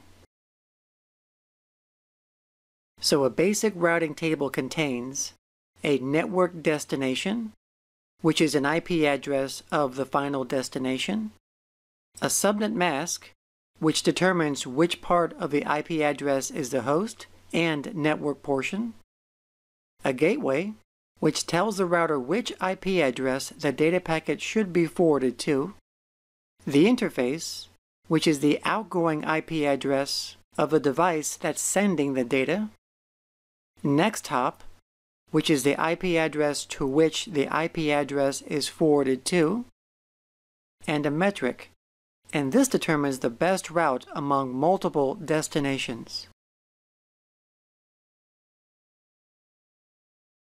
If you were traveling to a certain destination anywhere in the world, for example on vacation, most likely you would need directions or a map on how to get there. Well, in the world of networking, it works the same way. In order for data to travel across a network and reach its destination, it needs a map to determine the best path to take. And the way it does this is by using routing protocols. Routing protocols collect information about the current network status and map out the best path for data packets to take to their specific destination. Now there are three different types of routing protocols. There's distance vector, link state, and hybrid. Distance vector protocols factor in distance to the destination based on how many hops. And a hop refers to how many routers a data packet has to go through to reach its destination. So for example, for data to travel between these two end routers here, it would take 3 hops. 1, 2, and 3. And one of the distance vector protocols is called RIP, which stands for Routing Information Protocol. RIP is the oldest routing protocol. Routers that use RIP broadcast their routing information to other routers every 30 seconds, regardless if the routing information has changed or not. So as a result of this, as networks got larger, this caused a lot of unnecessary traffic on a network. So the developers created RIP version 2, which solved the problem of excessive broadcast traffic that RIP version 1 caused. And another distance vector routing protocol is called BGP, which stands for Border Gateway Protocol. And this is the standard routing protocol of the Internet. It determines routing directions that are based on paths and policies. In addition to distance vector protocols, there is also link state. Link state is a routing protocol that is used by routers to share information and independently map out the best path on a network. Two examples of link state protocols are OSPF and ISIS. OSPF stands for Open Shortest Path First, and this is a routing protocol that is used to determine the correct route for data packets to take to their destination. It collects information from other routers using IP, and it creates a topology map of the network. And another link state protocol is called ISIS, which stands for Intermediate System to Intermediate System. And in this system, the routers are organized into a domain, meaning that the routers are organized into groups. And this is how ISIS primarily functions, is within these domains. And unlike OSPF, where it uses IP to communicate, ISIS uses CLNS instead, which is a connectionless network service. And another type of routing protocol is called a hybrid. And in this case, we're talking about EIGRP, which stands for Enhanced Interior Gateway Routing Protocol. And this is a combination of distance vector and link state protocols, and it only runs on Cisco routers. It is fast, it has less overhead, and it can support many network layer protocols. SIP stands for Session Initiation Protocol, and this protocol is used for establishing communication sessions over the Internet. For example, Voice over IP, which is a term that is used for voice communications over IP networks. It is also used for services such as instant messaging and conferencing. And SIP operates at the application layer in the OSI model. RTP stands for Real-Time Transport Protocol, and this protocol is the Internet standard for transporting real-time data such as streaming audio and video. RTP is often used over UDP, so it doesn't guarantee data delivery. RTP is also used with RTCP, which stands for Real-Time Transport Control Protocol. And this enables you to monitor the quality of the data being delivered. And lastly, RTP can be used to send data in both unicast and multicast.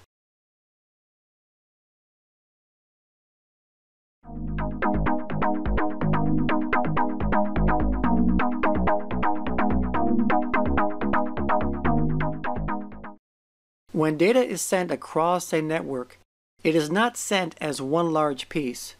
The data is actually divided into smaller pieces or data packets, and then they are sent individually. These data packets are sent using two different methods: packet switching and circuit switching. In packet switching, the data packets take different routes to their destination. And once all the data packets reach their destination, they are recompiled into the original message. This method of communication is also known as connectionless. The Internet mostly uses packet switching technology. Now, circuit switching also sends data packets individually, but unlike packet switching, which sends data on different routes, circuit switching does the opposite. In circuit switching, all the data is sent along the same dedicated route. A good example of circuit switching would be telephone lines.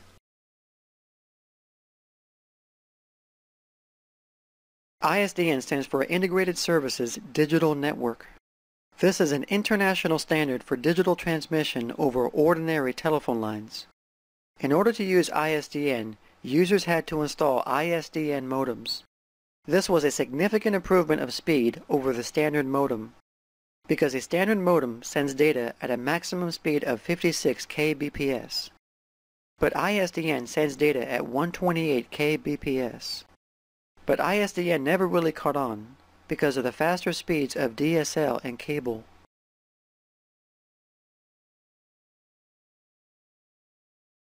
T1 lines are probably the most commonly used Internet service for businesses today. It's a dedicated connection that supports data rates of 1.544 megabits per second. A T1 line consists of 24 individual channels that each carries a rate of 64 kbps. Each of these channels can carry data or voice traffic. A T3 line is a high-speed Internet connection that supports rates of 43 megabits per second. It consists of 672 individual channels, and each of these carries a rate of 64 kbps. T3 lines are mainly used by Internet service providers that connect directly to the backbone of the Internet. An E1 line is similar to a T1 line, but an E1 line is the format that is used in Europe for digital transmission. The speed is 2 megabits per second and consists of 32 channels that carry 64 kbps of data. And an E3 line is the European equivalent of a T3 line. It has a speed of 34 megabits per second and has fewer channels than a T3 line. OCX stands for Optical Carrier. These are levels that describe the speed of networks that can be carried on SONET, which stands for Synchronous Optical Network. It's a fiber optic technology that delivers voice, data, and video at high speeds. The OSI levels are calculated by multiples of 51.84 megabits per second. These levels are shown on a following table, and you can get the speeds by multiplying the level times 51.84.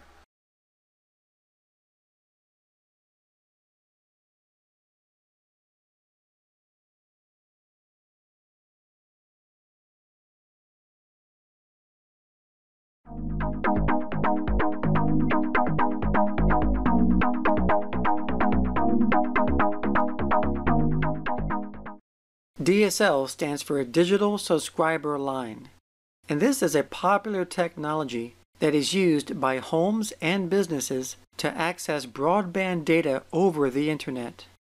The advantage of DSL is that it can carry both voice and data at the same time. It has a DSL modem that uses common telephone lines to carry its data. It's a high-speed connection that is much faster than your regular dial-up modems. There are a few different forms of DSL, and one is called ADSL, which stands for Asymmetric Digital Subscriber Line. And this is called asymmetric because the download speed is considerably faster than the upload speed. This type of DSL is typically used in homes and is the cheapest form of DSL. SDSL stands for Symmetric Digital Subscriber Line, and as the name implies, the download and upload speeds are the same. This type is typically used in businesses.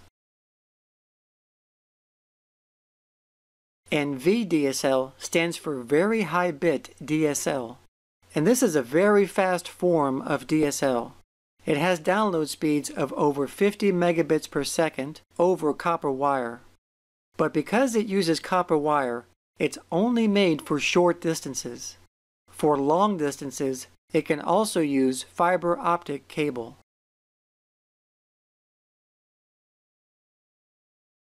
Another popular technology that is used to access the Internet is broadband cable. Cable is by far becoming the technology of choice by many homes to access the Internet. It uses a cable modem with an attached coaxial cable, which provides a link to the Internet service provider. Like DSL, cable is very fast, with speeds of 50 megabytes or more. Cable is typically provided by the same provider that provides cable television to their customers. POTS/PSTN stands for Plain Old Telephone Service and Public Switched Telephone Network. And these are just your plain old telephone lines. And these are slowly becoming obsolete by people who use the Internet because of their slow speeds. So if you have ever used a high-speed Internet, such as broadband, you will never go back to using the slow speeds of 56K, which is the speed of a standard dial-up modem. However, telephone lines do have an advantage, and that is that they are basically everywhere, and they are fairly cheap to use. Satellite communication is pretty expensive, and it's mainly used where no other services are provided, like phones, cable, or DSL. But because of the increasing availability of these other options, satellite is rarely used. The speed of satellite has increased throughout the years, with speeds maxing out around 15 megabytes per second, with only a fraction of that in upload speeds. Another method of connecting to the Internet is by using mobile hotspots. And mobile hotspots are portable devices that use cellular networks to connect wireless devices to the Internet. So if there are wireless devices within 30 feet of the mobile hotspot, they can join it, and then they will have access to the Internet. Mobile hotspots come in two forms. They will either be a freestanding device like you see here, or they can come as a feature built into a smartphone. And mobile hotspots are available through cell phone carriers, such as Verizon, AT&T, T-Mobile, and Sprint. Another broadband internet technology is called WiMAX. And much like your home wireless network, where it covers your home, WiMAX covers much larger areas. WiMAX is basically a super wireless network that can cover entire cities or countries. WiMAX works with WiMAX towers that are scattered in different geographical locations. And these towers directly connect to an internet service provider, typically with a T3 line. Each tower covers a certain area, just like a cell phone tower does. And to pick up the transmission of these towers, you need a receiver in your home or computer to receive the signal, and once that is done, you can now access the internet. WiMAX does have the potential of replacing DSL and cable service because it can provide internet access to places where cable and DSL can't reach. Metro Ethernet is simply a Metropolitan Area Network, or MAN, that is based on Ethernet standards, and it's basically used to connect businesses and residential users to a larger network such as the Internet using Ethernet. Metro Ethernet is fairly simple and cheaper to use because it doesn't require any specialized cabling or equipment like other expensive technologies require. It only uses equipment and cabling related to Ethernet, which is by far the most common internet technology today. So even though end users are not sure what technology their internet service provider is providing in the middle, what matters is that on both ends, it's using Ethernet connectivity.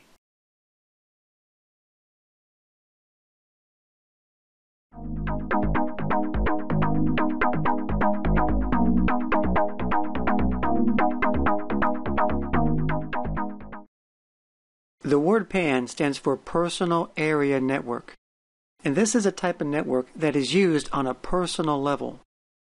It's a small network that is basically used for connecting things like mobile phones, PDAs, and laptops to each other using Bluetooth. PANs are generally used for transferring small files, such as music, photos, calendar appointments, and so on. Now, a LAN stands for Local Area Network. And a local area network is a group of devices, such as computers, servers, and printers, that are basically located in the same building. In other words, in close proximity to each other. The most common type of LAN is an Ethernet LAN, where two or more computers are connected to Cat5 Ethernet cables using a switch. A MAN stands for Metropolitan Area Network. Now, this is a larger network than a LAN. It's a network that spans over several buildings in a city or town. MANs are typically connected using a high-speed connection, such as fiber optic cable. And finally, there is the Wide Area Network, or WAN. And a WAN is the largest type of network. It's a network that spans over a large geographical area, such as a country, continent, or even the entire globe.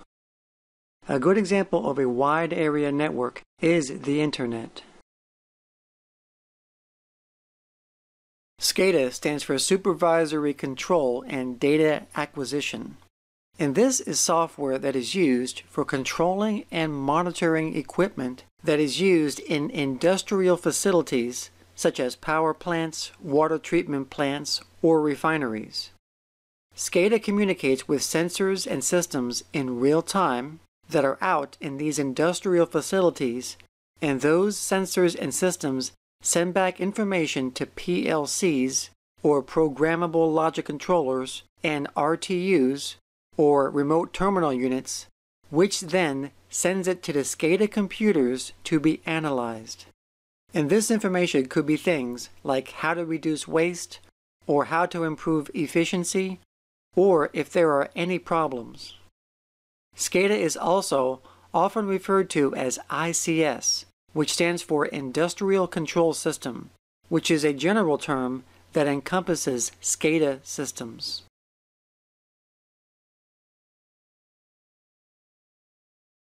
Cell phones also access the Internet and make phone calls by using radio systems such as GSM and CDMA. GSM stands for Global System for Mobiles and is the largest radio system that is being used around the world, including major carriers such as AT&T and T-Mobile, and it's widely used in Europe. GSM works by changing your voice into a digital form, and that data is assigned a time slot. Then, as the data is received on the other end, the assigned time-slotted data puts the call back together. And CDMA, which stands for Code Division Multiple Access, is another radio technology that is not as widely used as GSM, but it's the system that is used by major carriers such as Verizon and Sprint. And CDMA works by data being encoded with a unique key. 4G LTE, which stands for Fourth Generation Long-Term Evolution, is a technology that was developed by the Third Generation Partnership Project. Currently, it offers the fastest wireless communication speed available, with speeds of over 100 megabits per second, which is many times faster than the speed of 3G or third generation. 3G technology offers speeds anywhere from 384 kbps to 2 megabits per second. And prior to 3G was EDGE. And EDGE stands for Enhanced Data Rates for GSM Evolution. EDGE is a painfully slow technology that has speeds not much different than using a regular dial-up modem, with speeds starting around 75 kbps.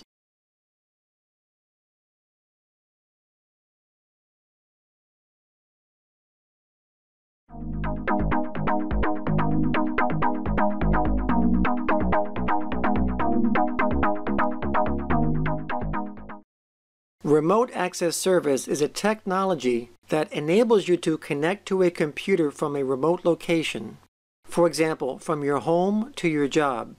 It allows the services which would be available on a remote network to be accessed over a dial-up connection. RAS was originally developed by Microsoft and built into their Windows NT line of server software, and it works with major network protocols such as TCP/IP, NetBEUI, and IPX/SPX. SLIP stands for Serial Line Internet Protocol. This is a protocol for communication between two computers using a serial connection, such as a typical phone line. But SLIP is rarely used anymore because it's not a secure protocol. During a dial-up connection, it sends all data, including sensitive data like passwords, in clear text. So SLIP falls short because security is a major issue in today's world. SLIP also does not provide any error checking and is limited to using only the TCP/IP protocol. So a better protocol was needed to address these issues, and that protocol was PPP. PPP stands for Point-to-Point Protocol, and this is a standard remote access protocol that is used today. It was developed to replace SLIP's limitation in security, error checking, and protocol support. And like SLIP, this is a protocol that's used for communication between two computers using a serial connection, such as a typical phone line. But unlike SLIP, this is a secure protocol. Most Internet service providers use this protocol for their customers who want to access the Internet using a dial-up connection. Point-to-point protocol over Ethernet is exactly what its name implies. This protocol uses PPP over Ethernet. It works by encapsulating PPP frames in Ethernet frames. People who use this protocol have a DSL broadband or wireless connection to the Internet. It's also used for connecting multiple users on a local area network to a remote site sharing a common device. This is called point-to-point tunneling protocol, and this technology is used for creating virtual private networks, or VPNs. In fact, this is the default protocol associated with VPNs. This ensures that the transfer of data between one device to another is secure by creating a secure tunnel between the 2 points.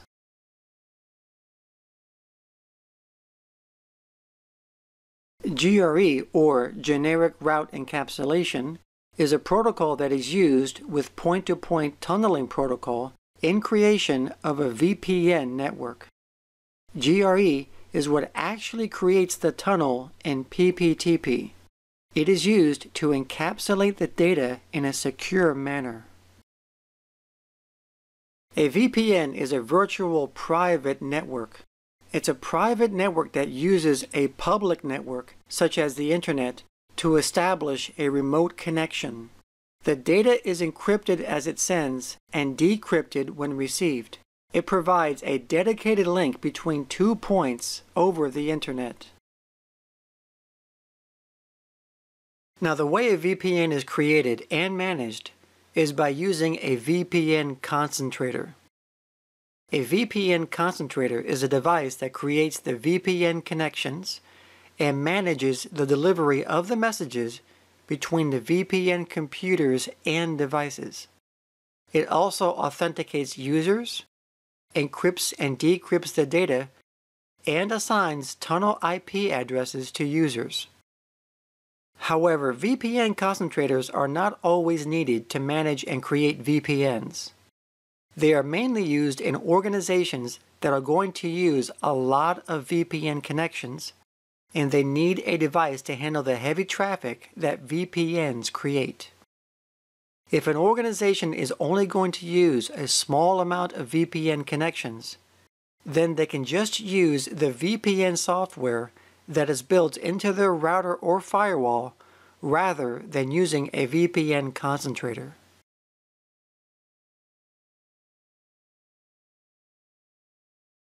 Now, there are 3 different types of VPN connections, and one type is called site-to-site.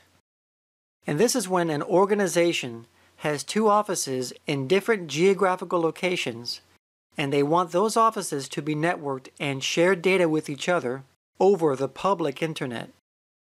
So they would just need to set up a site-to-site VPN connection, and the VPN will encrypt the data as it goes through the Internet, and then decrypt the data as it enters the organization's private network. Creating a site-to-site VPN creates an alternative to an Internet leased line at a much cheaper cost. Another type of VPN connection is called host-to-site. So, for example, if you're at home with your computer and you needed to connect to your office at a different location so you can access files, then you would need to set up a host-to-site VPN connection. Now, generally, this type of connection doesn't require any additional hardware on your end at home to establish this type of connection. You would basically just need your computer's operating system to connect to your office's VPN hardware.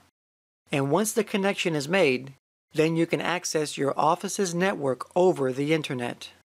So all of the special VPN hardware would be on the office or the site side of the connection and not at your home.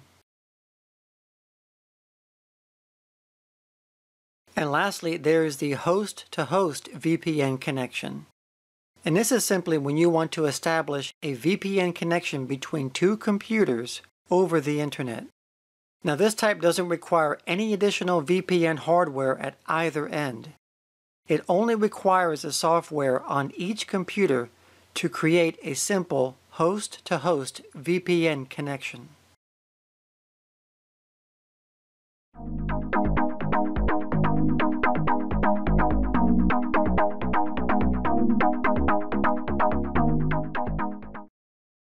Authentication is confirming something that is authentic or true. In computers, authentication is the process of verifying the identity of a user, such as a username or password. In the world of networking, there are several protocols that are used to achieve authentication. So the first protocol we're going to discuss is called PAP, or Password Authentication Protocol. Now this is a very simple authentication protocol.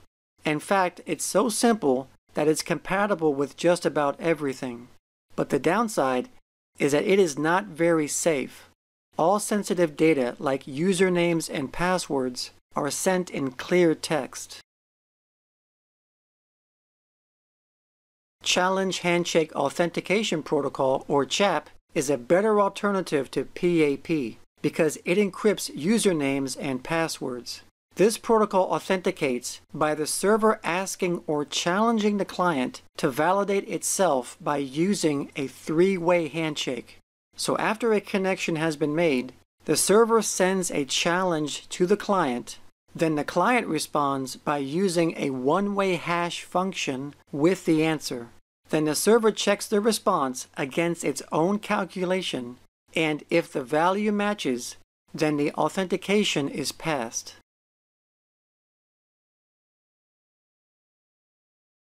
Now, MS-CHAP is Microsoft's version of CHAP. There are two versions of MS-CHAP. There's MS-CHAP and MS-CHAP 2. MS-CHAP is basically CHAP, so it only authenticates the client. But MS-CHAP 2 offers mutual authentication. Both the client and the server are authenticated, so it's more secure. Now, Radius is a protocol that enables a single server, such as a domain controller, to handle all authentication. It allows a company to store user access data in a central location. Users log into the Radius server, and that makes the request on the user's behalf after authenticating. Kerberos is an authentication protocol that was developed by MIT, and it authenticates by using tickets. In order for a client to access network resources, it first authenticates itself with the Kerberos server. Then after authentication, the client is issued a ticket, which then gives the client access to the network resources. And EAP stands for Extensible Authentication Protocol, and this is an extension to PPP. It's a general protocol that supports many methods of authentication, and the most common one that it's associated with is smart cards.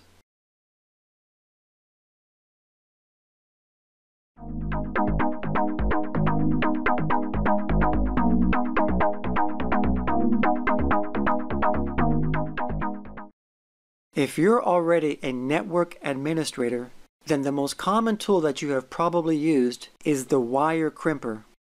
And this tool is used to make custom length network cables. It crimps adapters such as the RJ45 to twisted pair cables. So after you have attached your RJ45 adapter to your cable, you just place it into the crimper, give it a squeeze, and the cable is done. A punch-down tool is a tool that resembles a screwdriver, and this is simply used to connect or punch wires to a punch-down block.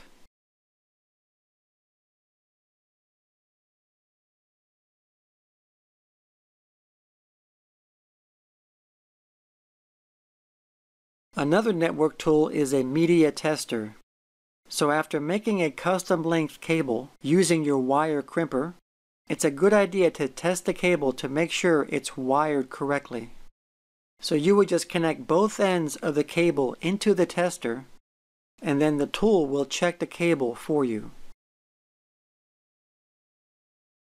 The plastic shielding around a network cable must be removed in order to crimp a connector. And this is done by using a cable stripper. The cable is then inserted into the tool, and then the outer plastic shielding is removed. A time domain reflector is a piece of electronic equipment used to test cables, such as unshielded twisted pair and coaxial cable.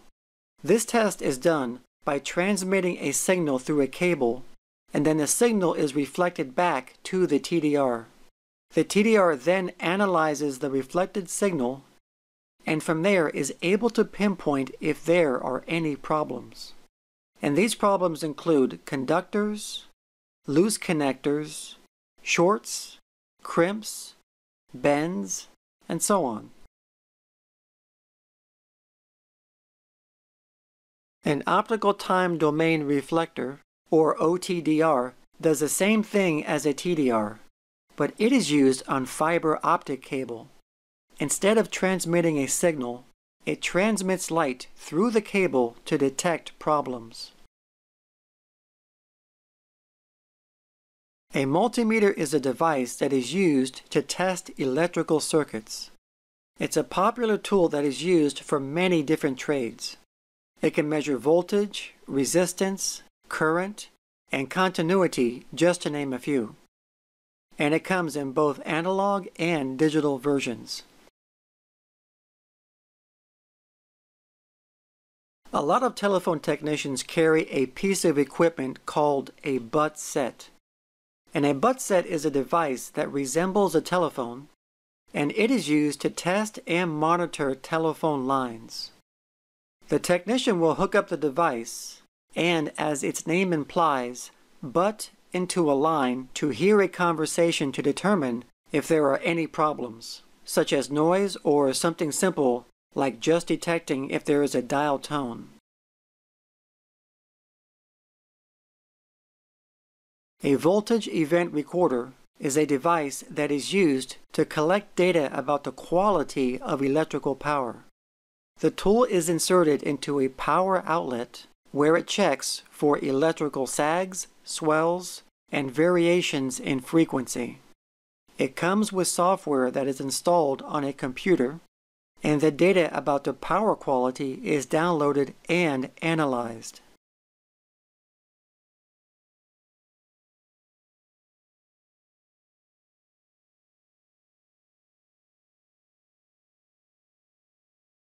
And this tool is called a tone generator, and this is also known as a fox and hound.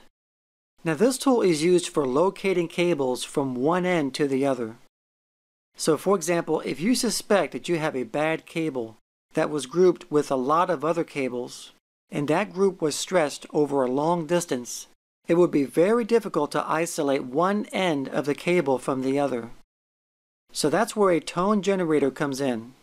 So you just connect the tool at one end, and then it would generate a tone through the cable, where the other part of the tool would detect the sound and pinpoint the cable. A protocol analyzer is also known as a packet sniffer, and this is a software or hardware tool, and this is used to troubleshoot and analyze traffic on a network, such as logs, data packets, broadcasts, and so on. It can detect network problems, intrusion attempts, and monitor networking issues so a technician can correct the problem. A very common software protocol analyzer is called Wireshark, and it can be downloaded for free at wireshark.org. A virus is a harmful program that is written to alter the way a computer operates. Most of the time, users do not know that they have a virus until it's too late. Most viruses are transferred from the Internet, such as websites, downloadable programs, and email. If a computer virus is not detected and removed, it could spread and cause serious damage to computers and servers in a network. So that's why today network administrators need to use antivirus software. Antivirus software is the #1 protection against viruses. It's a software program that scans for viruses on your computer's hard drive, targets them, and destroys them before any damage can be done. It is also important to remember to always keep your antivirus software updated. Most updates, if not all, can be downloaded over the Internet. In order to maintain optimum protection against viruses, you need to scan your computers on your network on a regular basis. When working on a computer, it's important to not do any damage to the computer components that could be caused by ESD, which stands for electrostatic discharge.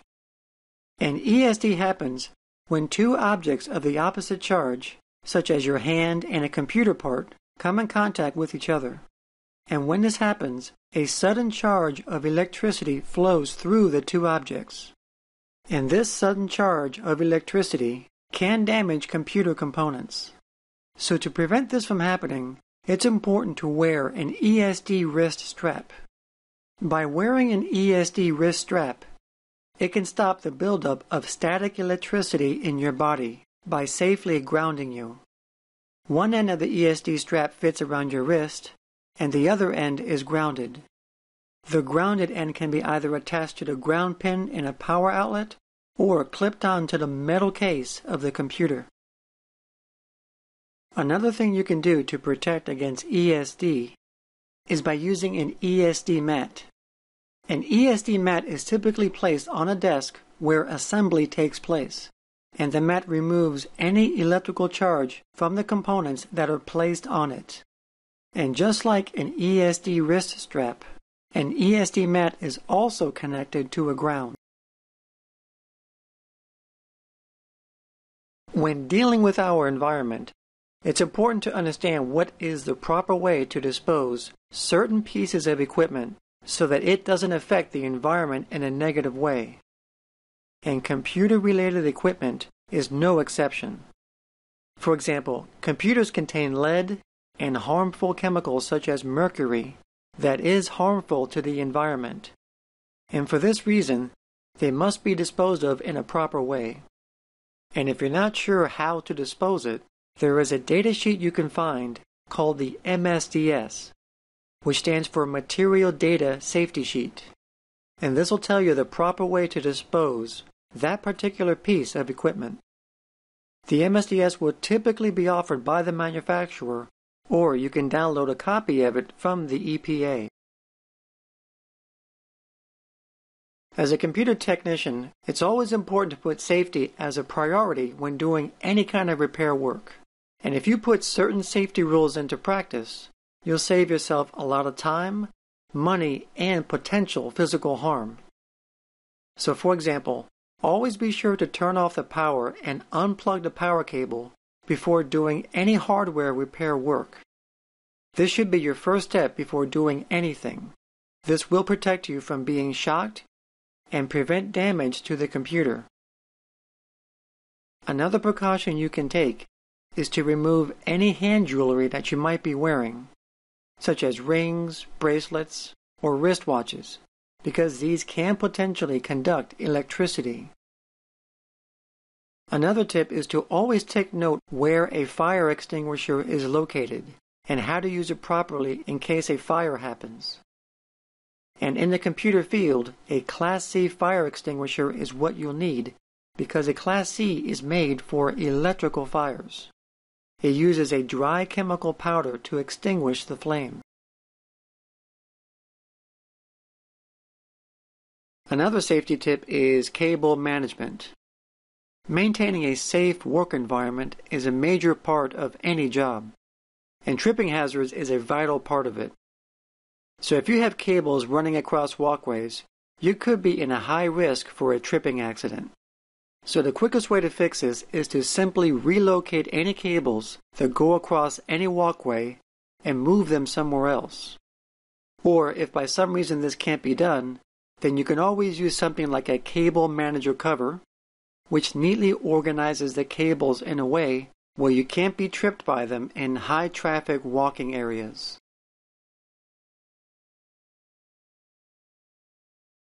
And another tip is proper lifting.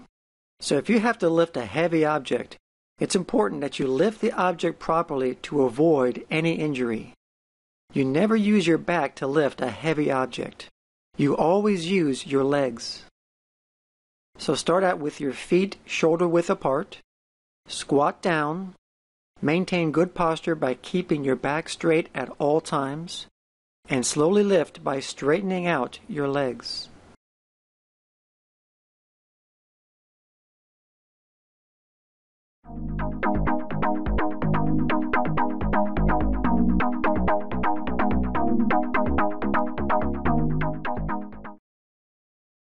The traditional way a business operates is by using different machines or servers to run different services according to what the business needs.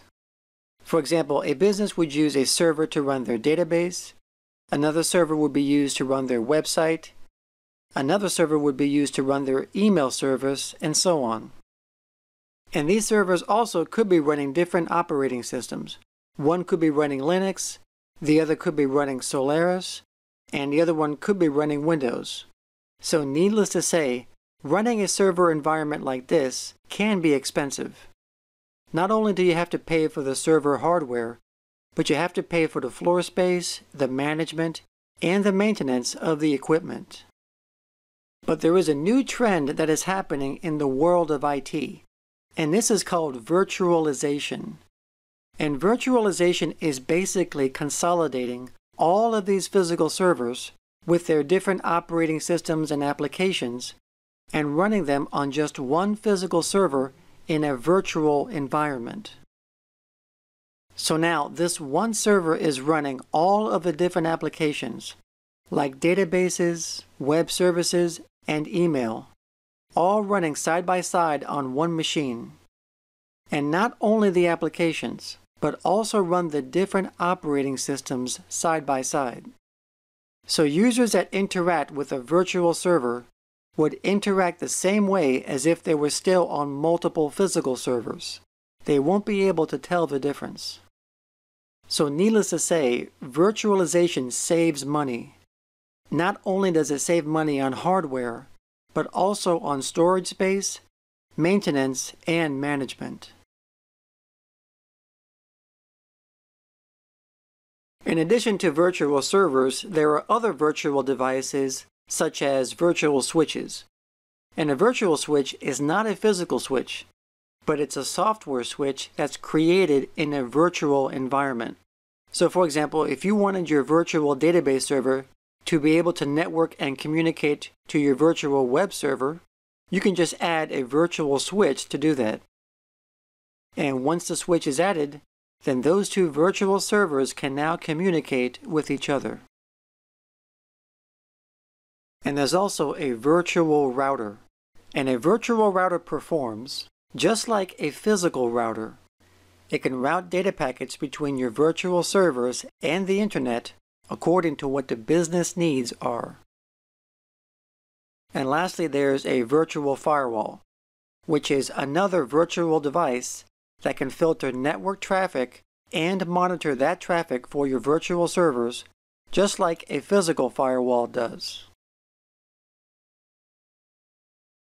Now the term cloud computing refers to data and applications being stored and run on remote servers rather than being on your local computer. Then this data and the applications that are on these remote servers are accessed and run via the Internet. So the workload is no longer on your local computer, it's on the cloud. So back in the old days before cloud computing, and as an example we'll use email. So at your home or office, if you wanted to use email, you would have your own physical email server. So you would have a server and an operating system and email software like Microsoft Exchange. Then you would be able to use email.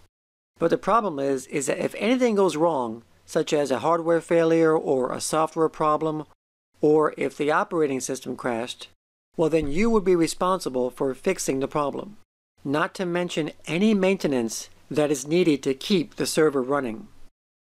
But now you have the option of eliminating all the hassle and upkeep of your own email server and have a company host all your email on their servers on the cloud for you. Like for example, Hotmail and Gmail. But email is just one example of cloud computing. There are also other services, such as productivity software, web servers, databases, and so on. Now there are three different types of cloud computing.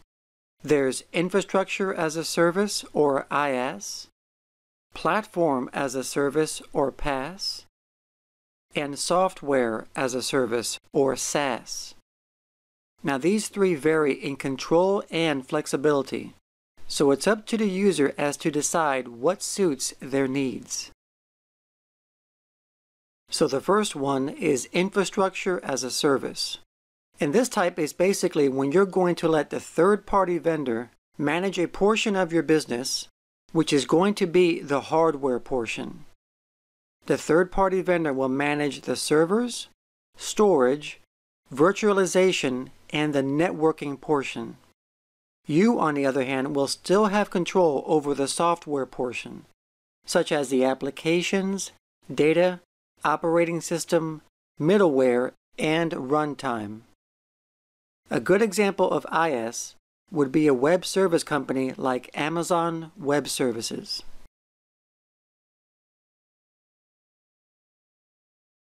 And the next one is called Platform as a Service.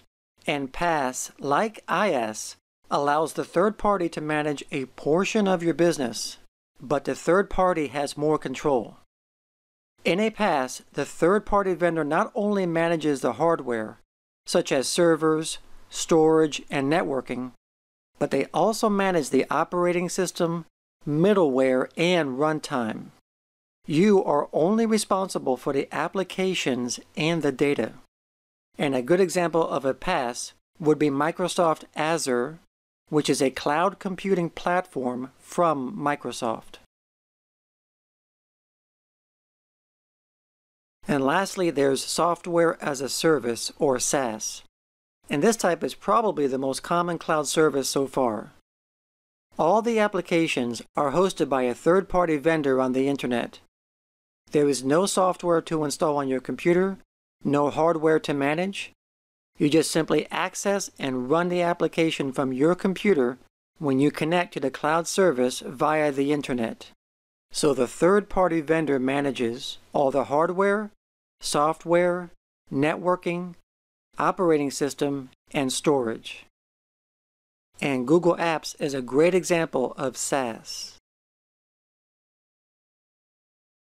If you wanted to store data in a centralized location where it can be accessed from all of your other devices on your network, you can do this by using a network-attached storage device.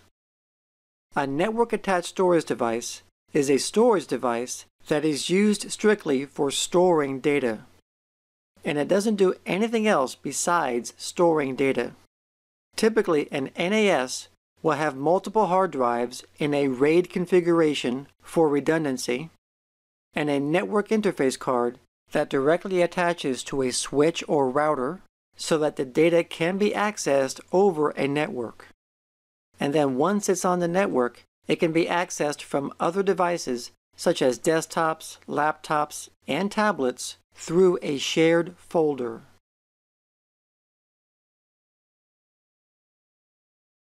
Now a SAN, or a Storage Area Network, is a special, high-speed network that stores and provides access to large amounts of data.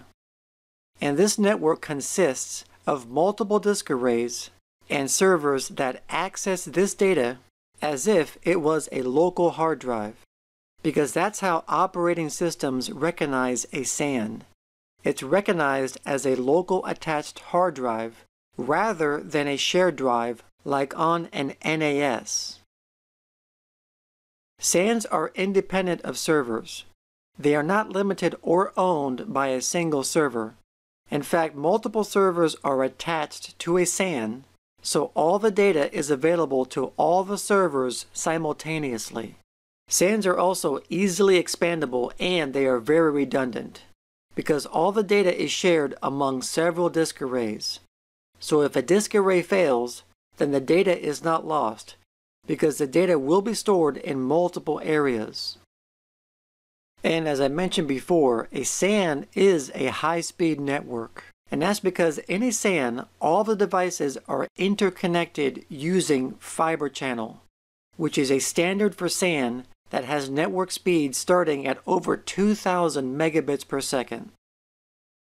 And as an alternative to using fiber channel, there is iSCSI. And iSCSI stands for Intranet Small Computer System Interface, which is a data storage protocol that transports SCSI requests over standard TCP/IP.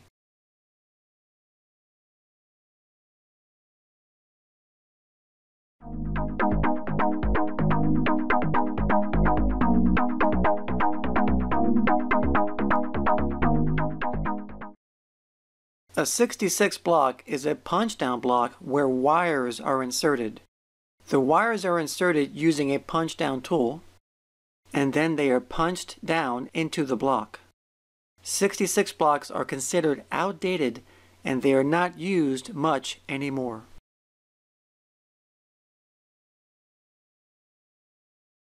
A modern-day punch-down block is called a 110 block. It's better than a 66 block because it can support higher frequencies and use less space. It also meets the standard that is needed for Category 5 UTP cable. A patch panel is a panel that has multiple cable connections and connects incoming and outgoing patch cables in a local area network. It allows network administrators the convenience of arranging or rearranging circuits if necessary.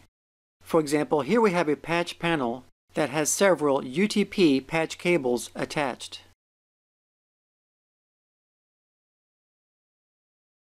The demarc or demarcation is the point where a customer's network equipment meets with the service provider's network equipment. It defines where the service provider's responsibility for their equipment ends and where the customer's responsibility for their equipment begins. And if the demarc needs to be extended further inside the customer's building, then this is known as a demarc extension. A smart jack is also known as a Network Interface Unit, or NID, and it's often located at the demarcation point, and its job is to terminate the T-carrier's service wires at the customer's building. In addition, smart jacks are used for monitoring a network for errors and connectivity issues. They also have LEDs that indicate errors to a network technician.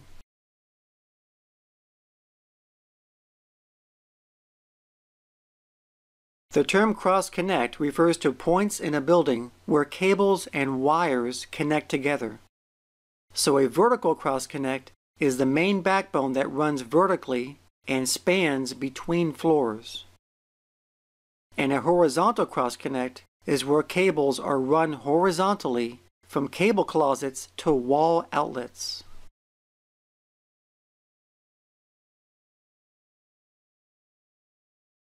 "25 pair is a cable that has 25 pairs of smaller wires inside.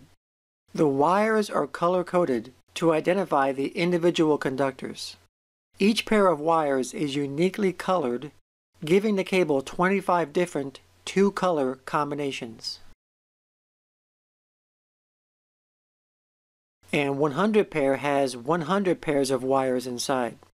And these are used for larger industrial jobs compared to 25 pair. Each pair of wires is also uniquely colored to give 100 different two-color combinations. MDF stands for Main Distribution Frame, and this is the main wiring frame that is used as a distributing point for all the wiring in a building. All of the internal lines in a building connect to the MDF, and from there, the external lines connect also, thus completing the circuit. There is also the intermediate distribution frame, and these are smaller distribution frames that are located in various locations in a building, and these provide better flexibility to distribute wires to the main distribution frame.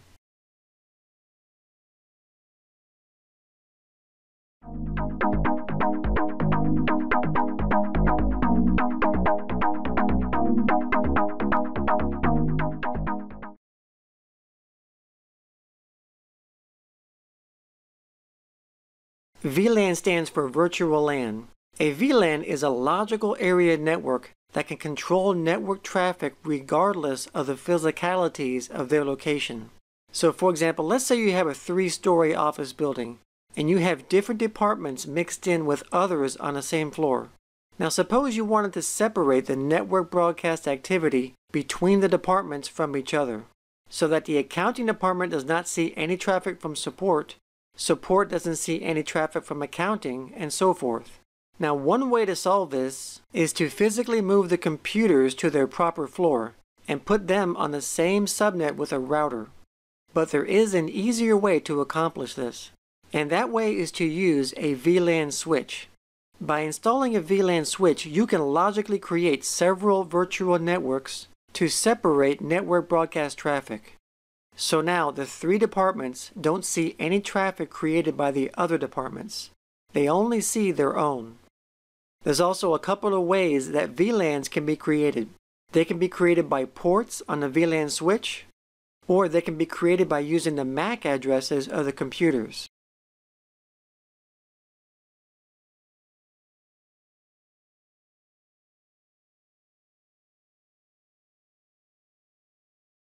An intranet is a private network that belongs to an organization.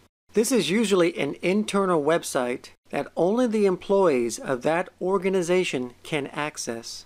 The website usually contains information about the company, for example, company sales, inventory, or history. And this website is also behind a firewall, so no one outside the company can access it. Now, an extranet is similar to an intranet in that they are both private networks within an organization. But an extranet is different from an intranet because an extranet is accessible from outside the organization on a restricted basis. So for example, here we have 2 companies. Company B contains a private network that contains a website with their company's information. Now suppose Company A is a business partner with them, and they need to access certain information. So what happens is that Company B will grant Company A access to their website to effectively do business.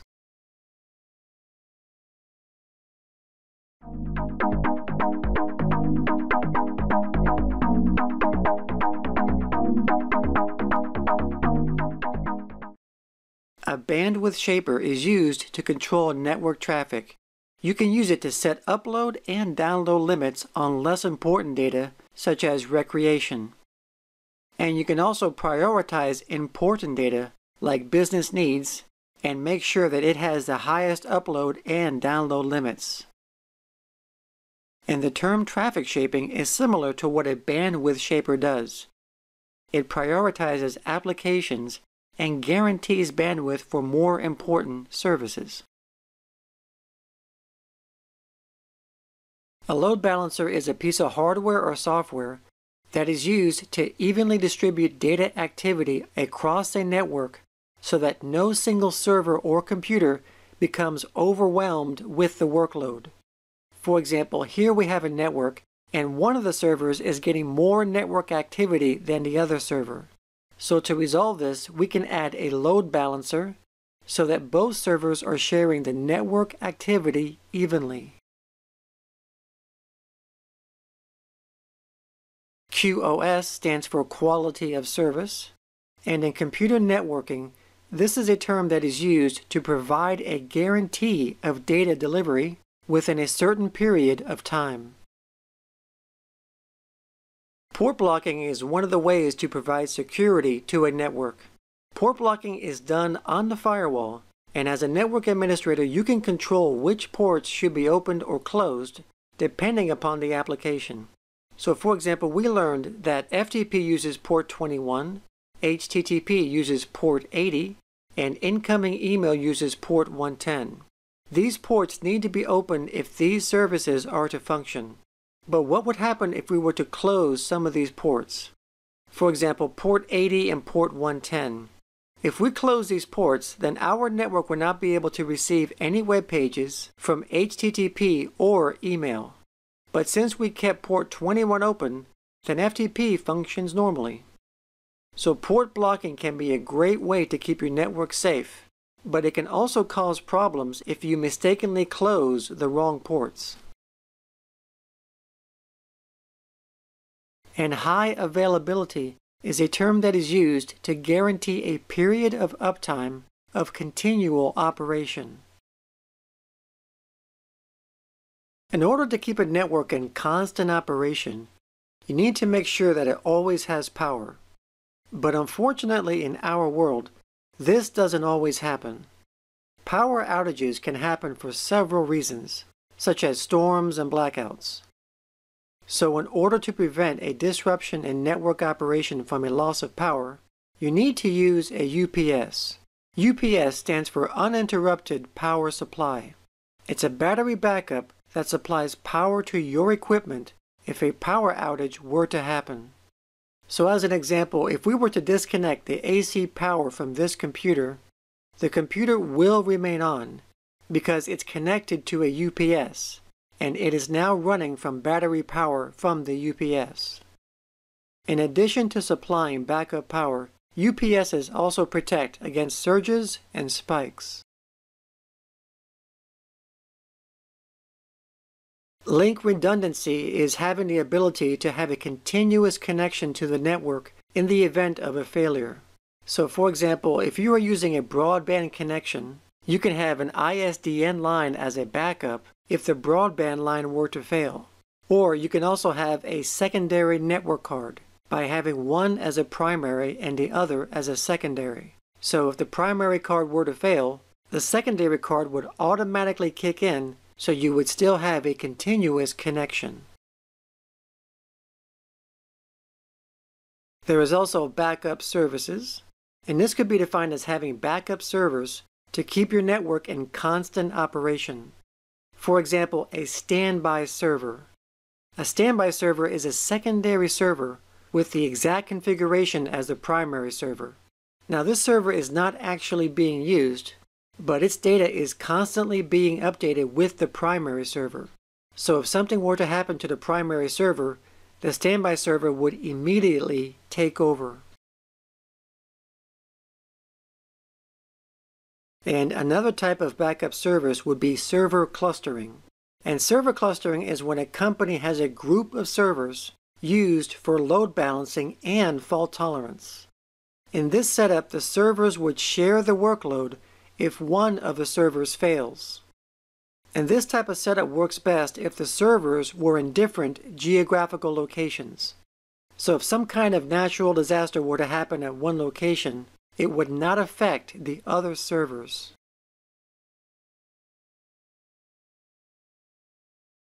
Fault tolerance can be defined as the prevention of data loss if a network component fails. But in the event that fault tolerance fails, then disaster recovery would be our last option. Disaster recovery is the process of rebuilding an organization's data after a disaster has happened, such as data loss. So even if we implemented fault tolerance measures, we still need to back up our data. There are 3 different types of data backups: full, incremental, and differential. In a full backup, all the data is simply copied and backed up into one tape. So as you might have guessed, this is the simplest form of backup because only one tape is used. And if you ever needed to restore the data, then that one tape is all you would need for restoration. But let's say your organization has a large amount of data, then performing a full backup daily would not be efficient, because the disadvantage of using a full backup is that it takes the longest to perform. Which brings us to our next alternative backup method. Now in an incremental backup, the only data that is backed up is the data that has been changed since the last full or incremental backup. So for example, let's say you have a company that does a full backup on a weekend and does incremental backups Monday through Friday. The only data that is copied to tape is the data that has been changed since the last incremental backup, which is each weekday. So Monday will only copy Monday's data, Tuesday will only copy Tuesday's data, and Wednesday will only copy Wednesday's data, and so on. So as you can see on this illustration, each backup tape only copies the data that was changed for that weekday. Now the way an incremental backup knows which data has been changed is by what's called an archive bit. This bit informs which files have been changed since the last full backup, and it clears the archive bit when the backup is done.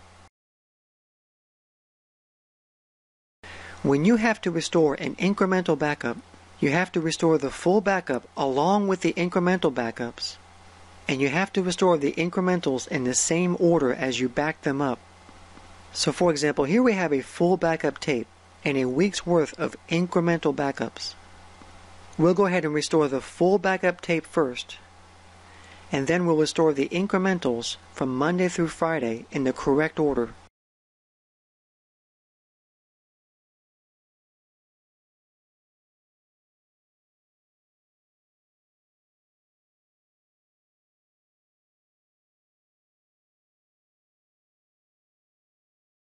And now we have a full restore of our data for that week. In a differential backup, the data that is backed up is the data that has been changed since the last full backup. So going back to our example, a company does a full backup on the weekend and does differential backups on weekdays. As data is being added to the database each weekday, the differential backup will back up the data that has been changed since the last weekend full backup. So Monday will copy Monday's data, Tuesday will copy Monday's and Tuesday's data, Wednesday will copy Monday, Tuesday, and Wednesday's data, and so on. So as you can see on this illustration, each backup tape copies data not only from their own day, but also from the previous days as well, since the last full backup, which was done on the weekend. The differential backup also uses the archive bit, but it's important to note that when a differential backup is done, it does not clear the archive bit. Now after a differential backup, if you ever needed to restore the data, the procedure is that you would need to restore the last full backup and the last differential backup to completely restore your data.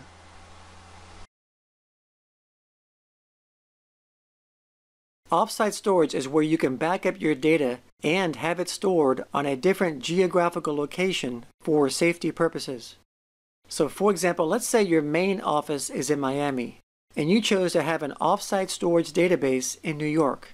If some kind of natural disaster were to happen in Miami, let's say for example a hurricane, and your main office was destroyed, you would still have a copy of all your data in New York where it is safe. Now a hot spare is defined as equipment that can be swapped out without the need of turning off the power. So for example, if you had a server with multiple hot swappable hard drives, and if a hard drive were to fail, you wouldn't need to shut down the server. You would just simply remove the hard drive and replace it with a new one while the power is still on. Now a cold spare is similar to a hot spare, but with a cold spare you must turn off the power first in order to replace the piece of equipment.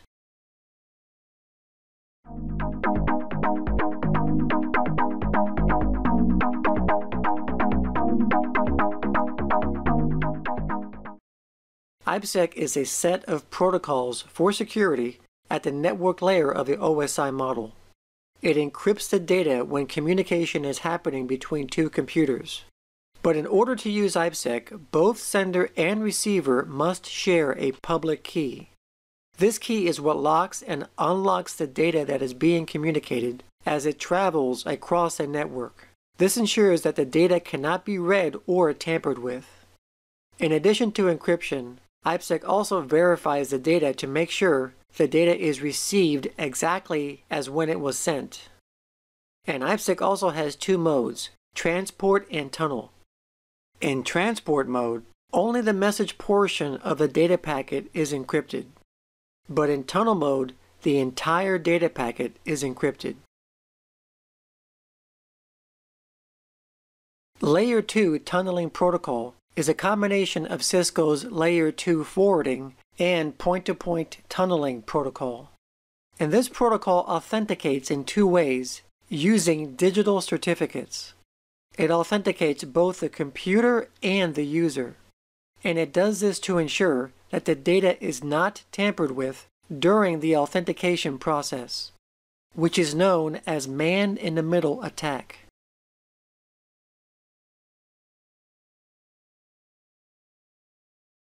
SSL, or Secure Socket Layer, is the protocol that is used to ensure security on the Internet. SSL uses public key encryption to secure data, and it's commonly associated with HTTP. So for example, if you were to go to an e-commerce website, you will notice that an S has been added to HTTP, which indicates that you are now using SSL in your web browser. And SSL provides protection in three ways. It authenticates the server, the client, and it encrypts the data.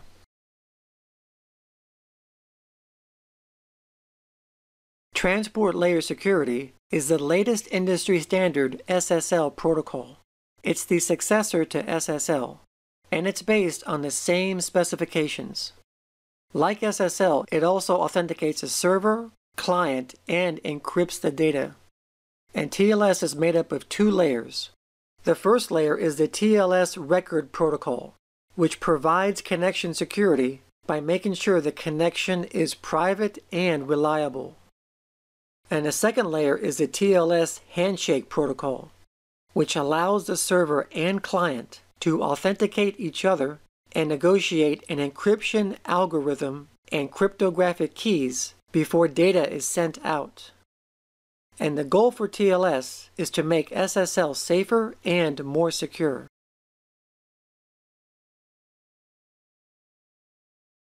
And our last security protocol is 802.1x. And this standard is used for both wired and wireless networks. And it controls network access by ports. So if authentication passes, the port is opened.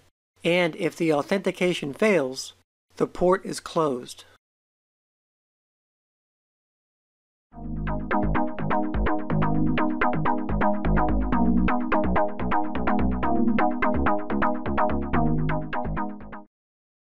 Next, we're going to talk about SOHO Routers, which stands for Small Office Home Office Router. And these are your common inexpensive routers that are used in homes and small businesses. These are fairly easy to set up, but if you don't configure the router correctly, you will not have access to the network. To set up and configure your SOHO router, you need to go into the router's built-in configuration web page. So you would just open up a web browser, and in the address field, you would type in the router's IP address. So for example, our router has an IP address of 192.168.2.1. And once you type that in, you press enter on your keyboard, and now you're in. So here's an example of the configuration page for a Cisco SOHO router. And this is where you would set up the router with custom settings to make it work for your particular network. So for example, like most SOHO routers, this one has a DHCP server built into it. And as you recall, a DHCP server automatically assigns an IP address to each computer on your network because all computers need an IP address to function on a network. So by default, the DHCP server is enabled. But if you want to, you can disable the DHCP server by pressing this button here, and then just save your settings. Also on the router's web page, there are the wireless settings. Now in here, you can configure the wireless settings for your network. For example, you can set the SSID, which stands for Service Set Identifier, which is basically the name of your wireless network. The SSID is shared among all wireless devices in your network. The SSID is customizable, and you can call it whatever you want. And as you can see here, this SSID is called My Wireless. So as an example, when a wireless laptop scans for wireless networks to join in the vicinity of this router, the laptop will see the router's SSID broadcast called My Wireless, and if it has the proper credentials, it can join the network. Also in here, you can set the channel for your wireless network. And channels are used to avoid interference with other wireless networks nearby. So if you are experiencing any connectivity issues to your wireless router, there might be interference with another nearby wireless network that's operating on the same channel as yours. So in this case, you can try changing to a different channel and see if it solves your problem. And if you click on the Wireless Security section, you can configure the security of your wireless network. So here you can choose to disable security and have your network wide open, or you can choose to secure your network with one of these security modes. And as you can see, this router supports the following security options, such as WEP, WPA, and WPA2.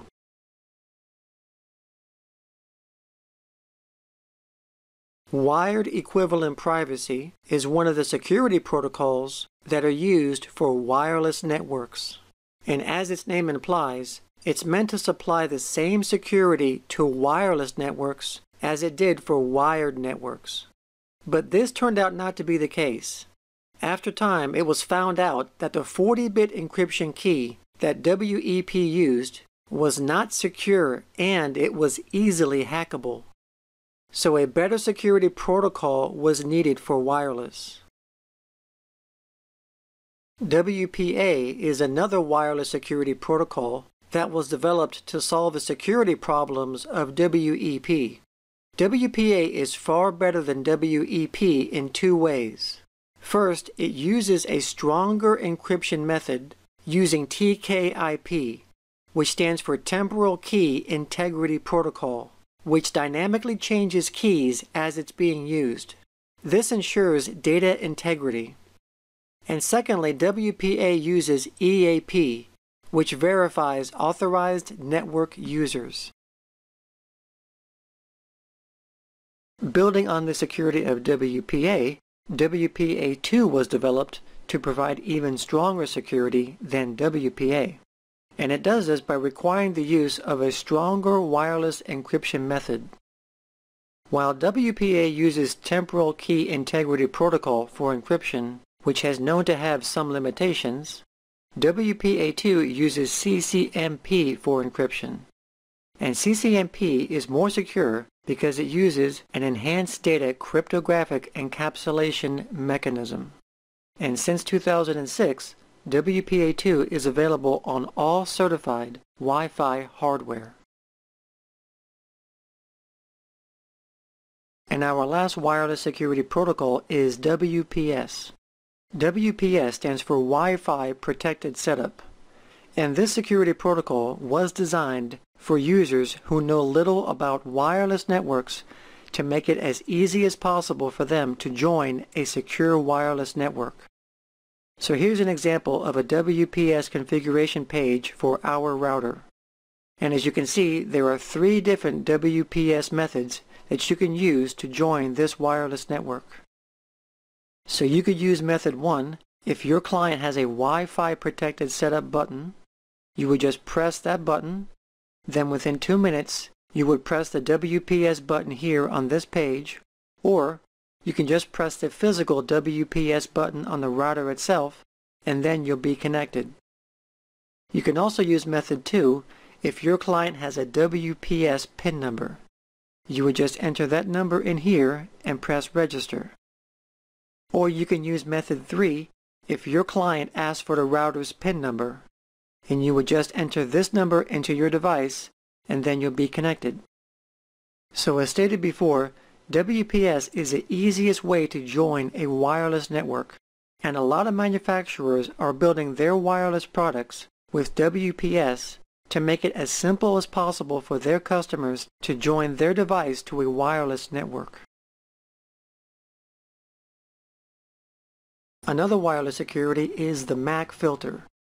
Every wireless adapter has a MAC address. A MAC address is a hexadecimal number that uniquely identifies each device on a network. And with the MAC filter, you can either prevent or permit access by using the device's MAC address. So in this example, once we enable the MAC filter, we can choose the option to prevent devices that are listed below from accessing the wireless network. So all of these devices listed here are now blocked from joining the network. Or the other option, we can choose the permit option, and this will allow only the devices listed below access to the network. There is also what's called the DMZ, and DMZ stands for Demilitarized Zone. And the DMZ allows a designated computer on your network to be fully exposed to the Internet. And it does this by the router forwarding all ports at the same time to the designated DMZ computer. So while these computers here on our internal LAN are protected inside the firewall, the DMZ computer is outside the firewall and is not protected. The DMZ is typically used for testing purposes. So if you just set up a computer that you want to be accessed from the Internet, and if you're having a problem configuring the firewall and applications so that it can be accessed from the Internet, you can simply bypass all firewall security and put the computer in the DMZ temporarily to make sure everything is working until you can pinpoint a problem you are having, such as a firewall setting. It's also important to note that the DMZ computer must be assigned a static IP address and not automatically from a DHCP server.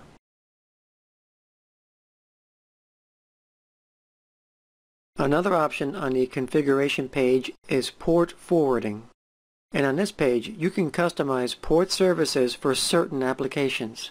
So when a user sends these types of requests to your network from the Internet, the router will forward those requests to the appropriate computer. So for example, let's say a friend of yours wants to access one of your computers in your home network using RDP or Remote Desktop Protocol. And as you know from an earlier lesson, that RDP services uses port 3389. So what happens is, when your friend starts up their RDP service on their computer, they put in the public IP address of your router, and once that request hits your router needs to know which computer on your network to forward that request to, so your friend can access the correct computer. So that's where port forwarding comes in. Here on the port forwarding configuration page, you have to forward the RDP port to the correct computer.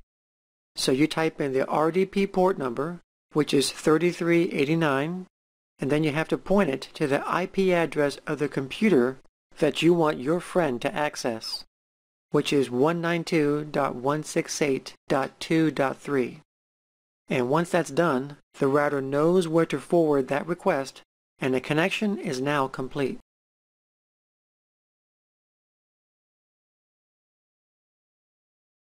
A feature that's built into most wireless routers is called a guest network. And a guest network is a separate wireless network that's built into a wireless router that your guests can join so they can have access to the Internet. The guest network will have its own SSID, and it's typically the same name as your main network SSID, but by default may have a -guest suffix added to the SSID.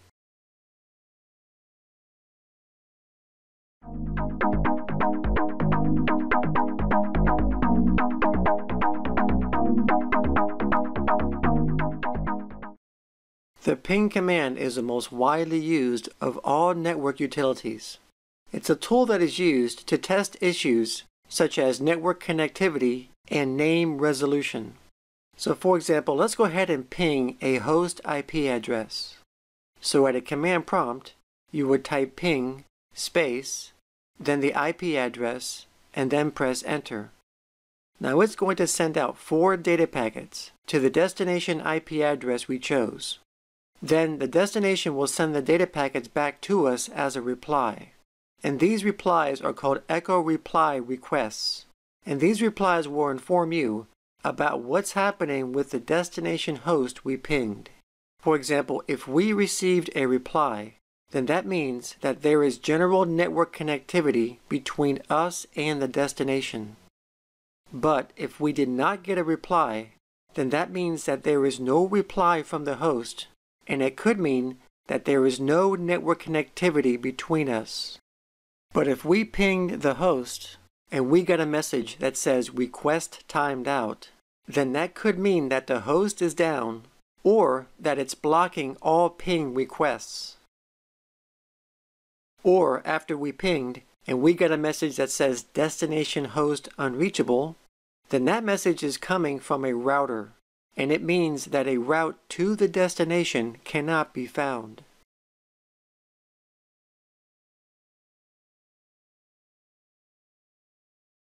The ping command can also be used to test DNS name resolution issues. For example, before we used the ping command with an IP address, but we could also use it with a domain name. For example, we could type ping space, then the domain name yahoo.com. So if by pinging the domain name, and if we got the same successful result as typing the IP address, then this would indicate that the name resolution by DNS is working fine. But let's just suppose that the domain name ping failed. Then the next step will be typing the IP address instead. So if by typing the IP address, and if the ping was successful this time, then we now know that we are having a problem with DNS. The ping command can also be combined with other subcommands called switches. And switches are used to alter the parameters of the ping utility. And you can view a full list of these switches by typing ping space / and then a question mark. And PathPing is another Windows network utility that combines the functionality of ping and traceRT. So at a command prompt, just type in pathping and then the IP address or the domain name, and then press enter. And the pathping output shows the details of the path a data packet takes between 2 devices, and it also gives ping-like statistics for each device that the data packet takes on its way to its destination. If you wanted to check a device using the regular ping command, and if you fail to get a response because the firewall on the device has blocked all ping requests, you can use the ARP ping command instead. The ARP ping command uses ARP data packets to ping network devices. And since it uses ARP packets, a firewall will not block any ARP data, because ARP data is never blocked or should be never blocked on a LAN. And the ARP ping command cannot be used on the Internet. The data is not routable, so it only works on a local area network. Our next utility is called traceRT, which stands for trace route. And this is used to find out the exact path the data packet is taking on its way to the destination. So for example, let's go ahead and trace the route from our computer to another computer. So at a command prompt, we would type traceRT space and then the IP address and press enter. Now the data packet will find its way to the destination, and each time it reaches a router on its path, it will report back information about that router, such as the IP address and the time it took between each hop. So the TraceRT utility is a great tool that can be used to pinpoint where a problem lies on a network if a data packet cannot reach the destination. So for example, if we try to ping a destination and the ping command failed, we can use the TraceRT utility to find out where the data packet is failing along its path. So let's go ahead and trace route this IP again. And let's suppose that this time there was a problem. So let's type in TraceRT, then the IP address, and as the data packet goes on its path, it'll tell us at which area the problem lies. And the data packet stops right here. So the TraceRT utility has isolated that the problem is somewhere between these two routers. And this is the MBTstat utility, and this is used to resolve NetBIOS names to IP addresses. So at a command prompt, just type in NBTstat, and here is an example of the result. This is probably the least common utility that you will ever use. And our next utility is called ARP, and as you might recall from an earlier lesson, ARP is used to resolve IP addresses to MAC addresses. In order for a computer to communicate with another computer, it needs to know the MAC address for that computer. So the first thing the computer does is check its ARP cache to see whether it already has the MAC address for that computer. In fact, we can check this ourselves at a command prompt by using the ARP utility by typing ARP with a -A switch. And as you can see, it has no entries at all. So now it will ask the computer with the corresponding IP address for its MAC address.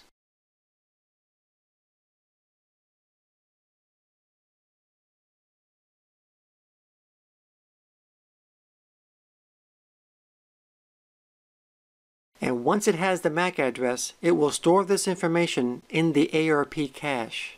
So let's do the same command as before, and now you can see that the IP address and matching MAC address have been added to the ARP cache. So the ARP utility is a good way to manually check which IP address is associated with a certain MAC address. Our next utility is called NetStat. Now this is a very useful tool, and it's used to display current network connections to your computer. So in our example here, we can visually see that our computer is currently communicating with an FTP server and 2 HTTP web servers. And we can verify this by using the NetStat utility. So at a command prompt, we type NetStat, and in this case we're going to use a -A switch, and then press enter. Now in our display, we can see the 2 HTTP servers and the FTP connection. So even if you're not sure what connections your computer currently has, you can use the NetStat utility to find out. And in addition to connections, it also displays which ports are open and listening for a connection. The ipconfig utility is very common. This utility is a powerful tool used to display network configuration for our computer, and this information can be used for problem solving. So for example, if we open up a command prompt and type in ipconfig along with the /all switch, then this will display the full TCP IP configuration for our computer, such as our computer name, MAC address, IP address, default gateway, which is the router, DNS servers, and so on. And by using this information, we can find solutions if we are experiencing problems. For example, if we had a problem with our IP address, we can see from this information that DHCP is enabled, which means that this computer is getting its IP address from a DHCP server. And it also tells us the IP address for the DHCP server. It also tells us the IP address for the DNS server, so if we're experiencing any problems browsing the Intranet with domain names, then there might be a problem with the DNS server itself. Using the ipconfig utility by itself displays the IP address, subnet mask, and default gateway. But using this utility when combined with subcommands called switches changes the output slightly. So for example, when we use ipconfig combined with a /all, which we just used in our previous slide, it displays the full TCP IP configuration for our computer. When we use ipconfig /renew, this releases and renews the IP address lease given to us from the DHCP server, and ipconfig /release releases the IP address but does not renew it. To see a complete list of all the switches that can be used with ipconfig or any command utility, just type in the name of the utility, space, and put a / and a question mark. And that'll show you all the switches that are available. And similar to the ipconfig utility that's used in Windows, there is also the ifconfig utility. And the ifconfig utility is a command that's used in Unix and Linux operating systems. And it displays configuration information from the network interface card, such as the IP address, subnet mask, how many packets it has received and sent, any errors, and so on. And like ipconfig, it can also be combined with switches on the end to alter the output. And our last utility is called NSLookup. This name is short for Name Server Lookup, and this utility is used to look up DNS information. So for example, at a command prompt, if you type in NSLookup along with a domain name such as yahoo.com, the result will give you the DNS information for the Yahoo domain. And the dig command is the Unix version of NSLookup. It does the same thing.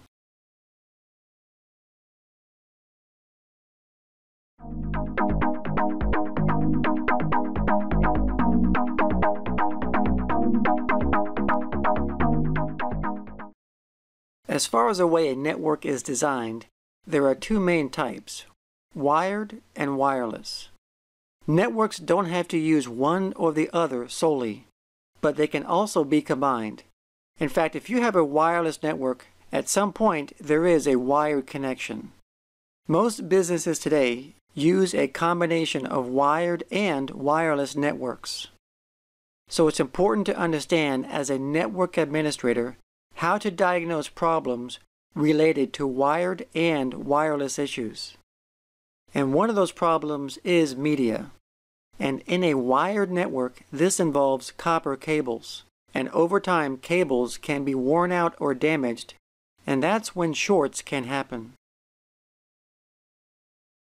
It's also important to remember to use the right type of cable depending on what kind of network you're using. For example, if you are using copper cabling, it's important to recognize the environment around the cable, because certain electronic equipment, such as fans, fluorescent lights, or air conditioners, can interfere with the copper media and therefore altering or reducing the strength of the signal, which is known as attenuation. And another factor is the length of the cable. If the cable exceeds the maximum recommended length, then this could also cause a problem. Or if you are using the wrong type of cable, this can also affect your network. For example, if you are using a crossover cable when you should be using a straight cable. Antennas are another factor that affects a wireless service. Since the wireless devices operate using radio waves, the antenna is a big factor that can determine the range and speed of a signal. One type of antenna is the omnidirectional antenna, and this happens to be the most common type as well. This type of antenna transmits the signal in all directions. So every wireless device in all directions can pick up this signal as long as they're in range. And another type of antenna is the directional antenna. And this type directs the signal in one direction. And that direction is wherever you point the antenna to.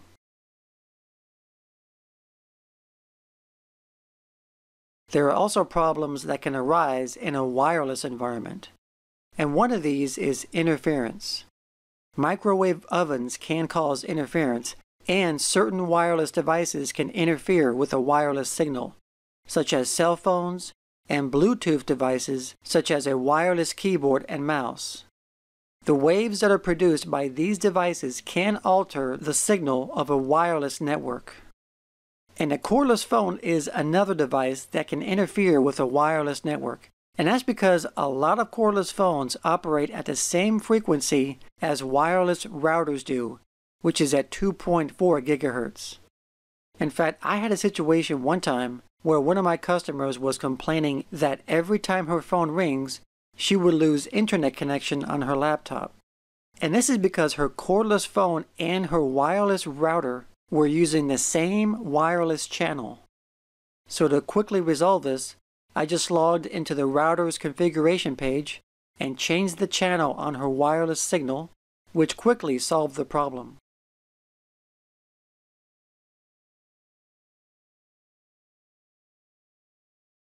And also the structure of a building is another factor that can affect a wireless signal. Depending upon the structure of the building, like concrete walls, window film, and metal studs, can all affect wireless signals. So in this case, you may have to consider where you are placing your wireless router to avoid these kinds of structural interference issues. So you may have to test out certain areas in your home or office to make sure that all your devices can use your wireless network. And using the wrong type of encryption could also prevent wireless devices from joining your network. For example, if you're using a later wireless encryption method, such as WPA2, on your wireless router, but if you're using an older laptop that can only use WEP or WPA, well then that laptop wouldn't be able to join the wireless network because you're using a later encryption method that your laptop cannot recognize. Similar issues can happen in fiber optic networks as well, such as signal loss or attenuation. Other factors include using the wrong type of cable, wavelength mismatches, fiber type mismatches, dirty connectors, connector mismatches, bending the cable too much, and exceeding the cable length limitations. Problems can also happen in DHCP. For example, what would happen if a DHCP server was removed? If this were to happen, then certain computers that have an expired IP address would not be able to renew their IP lease because there is no longer a DHCP server present. So these computers won't be able to access the network. This would also affect when new computers are added. They will not be able to access the network without an IP address. It's important to remember that this is only the case if the computers were configured to obtain an IP address automatically. So this would have no effect if they were configured for a static IP. So in another scenario, what would happen if another DHCP server was added to the network? So it's important to remember that if you're going to add another DHCP server to the network, that it must be configured properly. For example, you're going to have to make sure that the two DHCP servers do not give out the same IP address to a computer, because all IP addresses must be unique. And if the second DHCP server assigns an IP address that is already in use, an IP address conflict will happen. So to avoid this, you must configure the address pool correctly. Problems can also happen in DNS also. And as we discussed earlier, DNS resolves domain names to IP addresses. The main impact that this service would have on a network if DNS was not working properly is basically accessing web pages using domain names. For example, yahoo.com would be resolved to the IP address 66.94.234.13 by a DNS server. But if a DNS server was not present, you would not be able to access the Yahoo website using the domain name yahoo.com. You would only be able to access the Yahoo website by typing in the IP address instead. Link LEDs are very simple indicators that are used to tell us basic information about a network device. For example, on a network interface card, if you were to plug in a network cable, you would notice that the green LED turns on. The green LED is called the link light, and this indicates that there is a successful network connection. However, if the LED does not light up after a cable is plugged in, then this indicates a problem, such as a bad cable or something simple, such as maybe the computer is turned off. The blinking yellow LED, on the other hand, indicates that there is network activity happening. Whether the blink rate is medium or slow, this indicates normal operation. Another thing, and probably the most obvious to check, is physical connectivity. Is your computer connected to the network? If it is the link LED on the network card turned on? Or is the cable that you are using good? So if you don't see the link LED and you know that the cable is good, then you might want to check the switch. Is the switch even turned on? Are there any LEDs on the switch? And you might also want to check if the network cable is loose on either the NIC or the switch connection.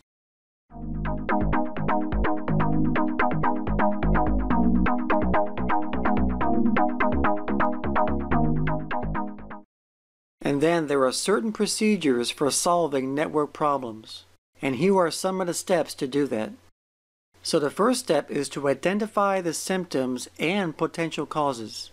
This step is where you gather information about the problem, such as what exactly is the problem, when did the problem occur, were there any specific error messages, and does it happen all the time or intermittently?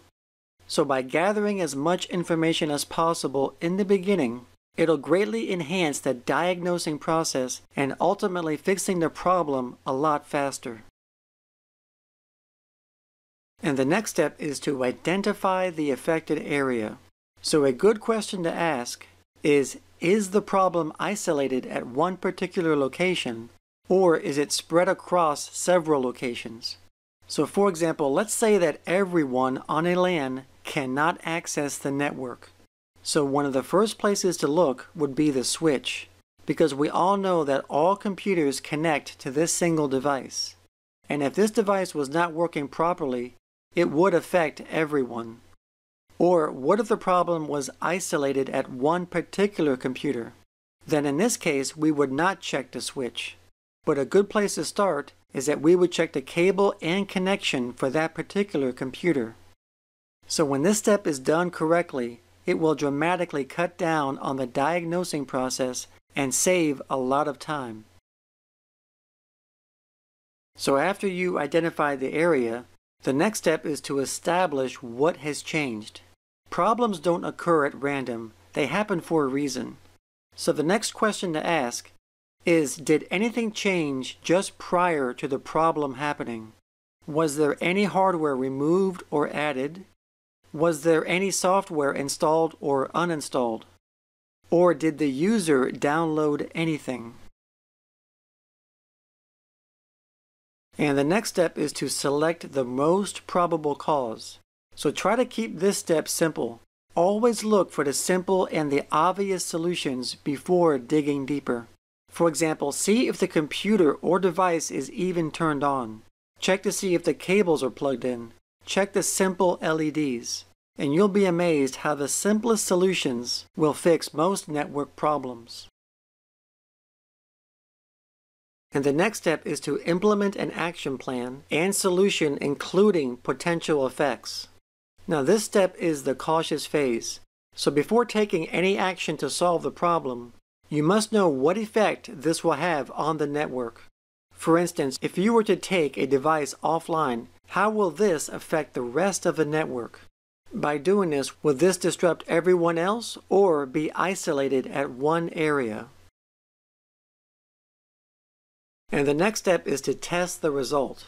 Now this step is where you actually take action to solve the problem. This is where you will know if your plan of action has solved the problem or not. And after you test the result, the next step is to identify the results and effects of the solution. Has your plan of action solved the problem or not? And if it has, what effect did it have on everyone else? Do the results show a temporary fix or a permanent one? And the last step is to document the solution and process. Now this step is a very important one. Now that the problem is solved, it's very important to document the problem and the solution so that if it ever happens again, you or anyone else will know not only how to solve the problem as fast as possible, but also to take preventive measures so that the problem will never happen again. So the things to include in the documentation are the problem itself, what actually caused the problem, and how did you fix it. So by following all these steps carefully, you can be assured to diagnose and solve problems effectively as a network administrator.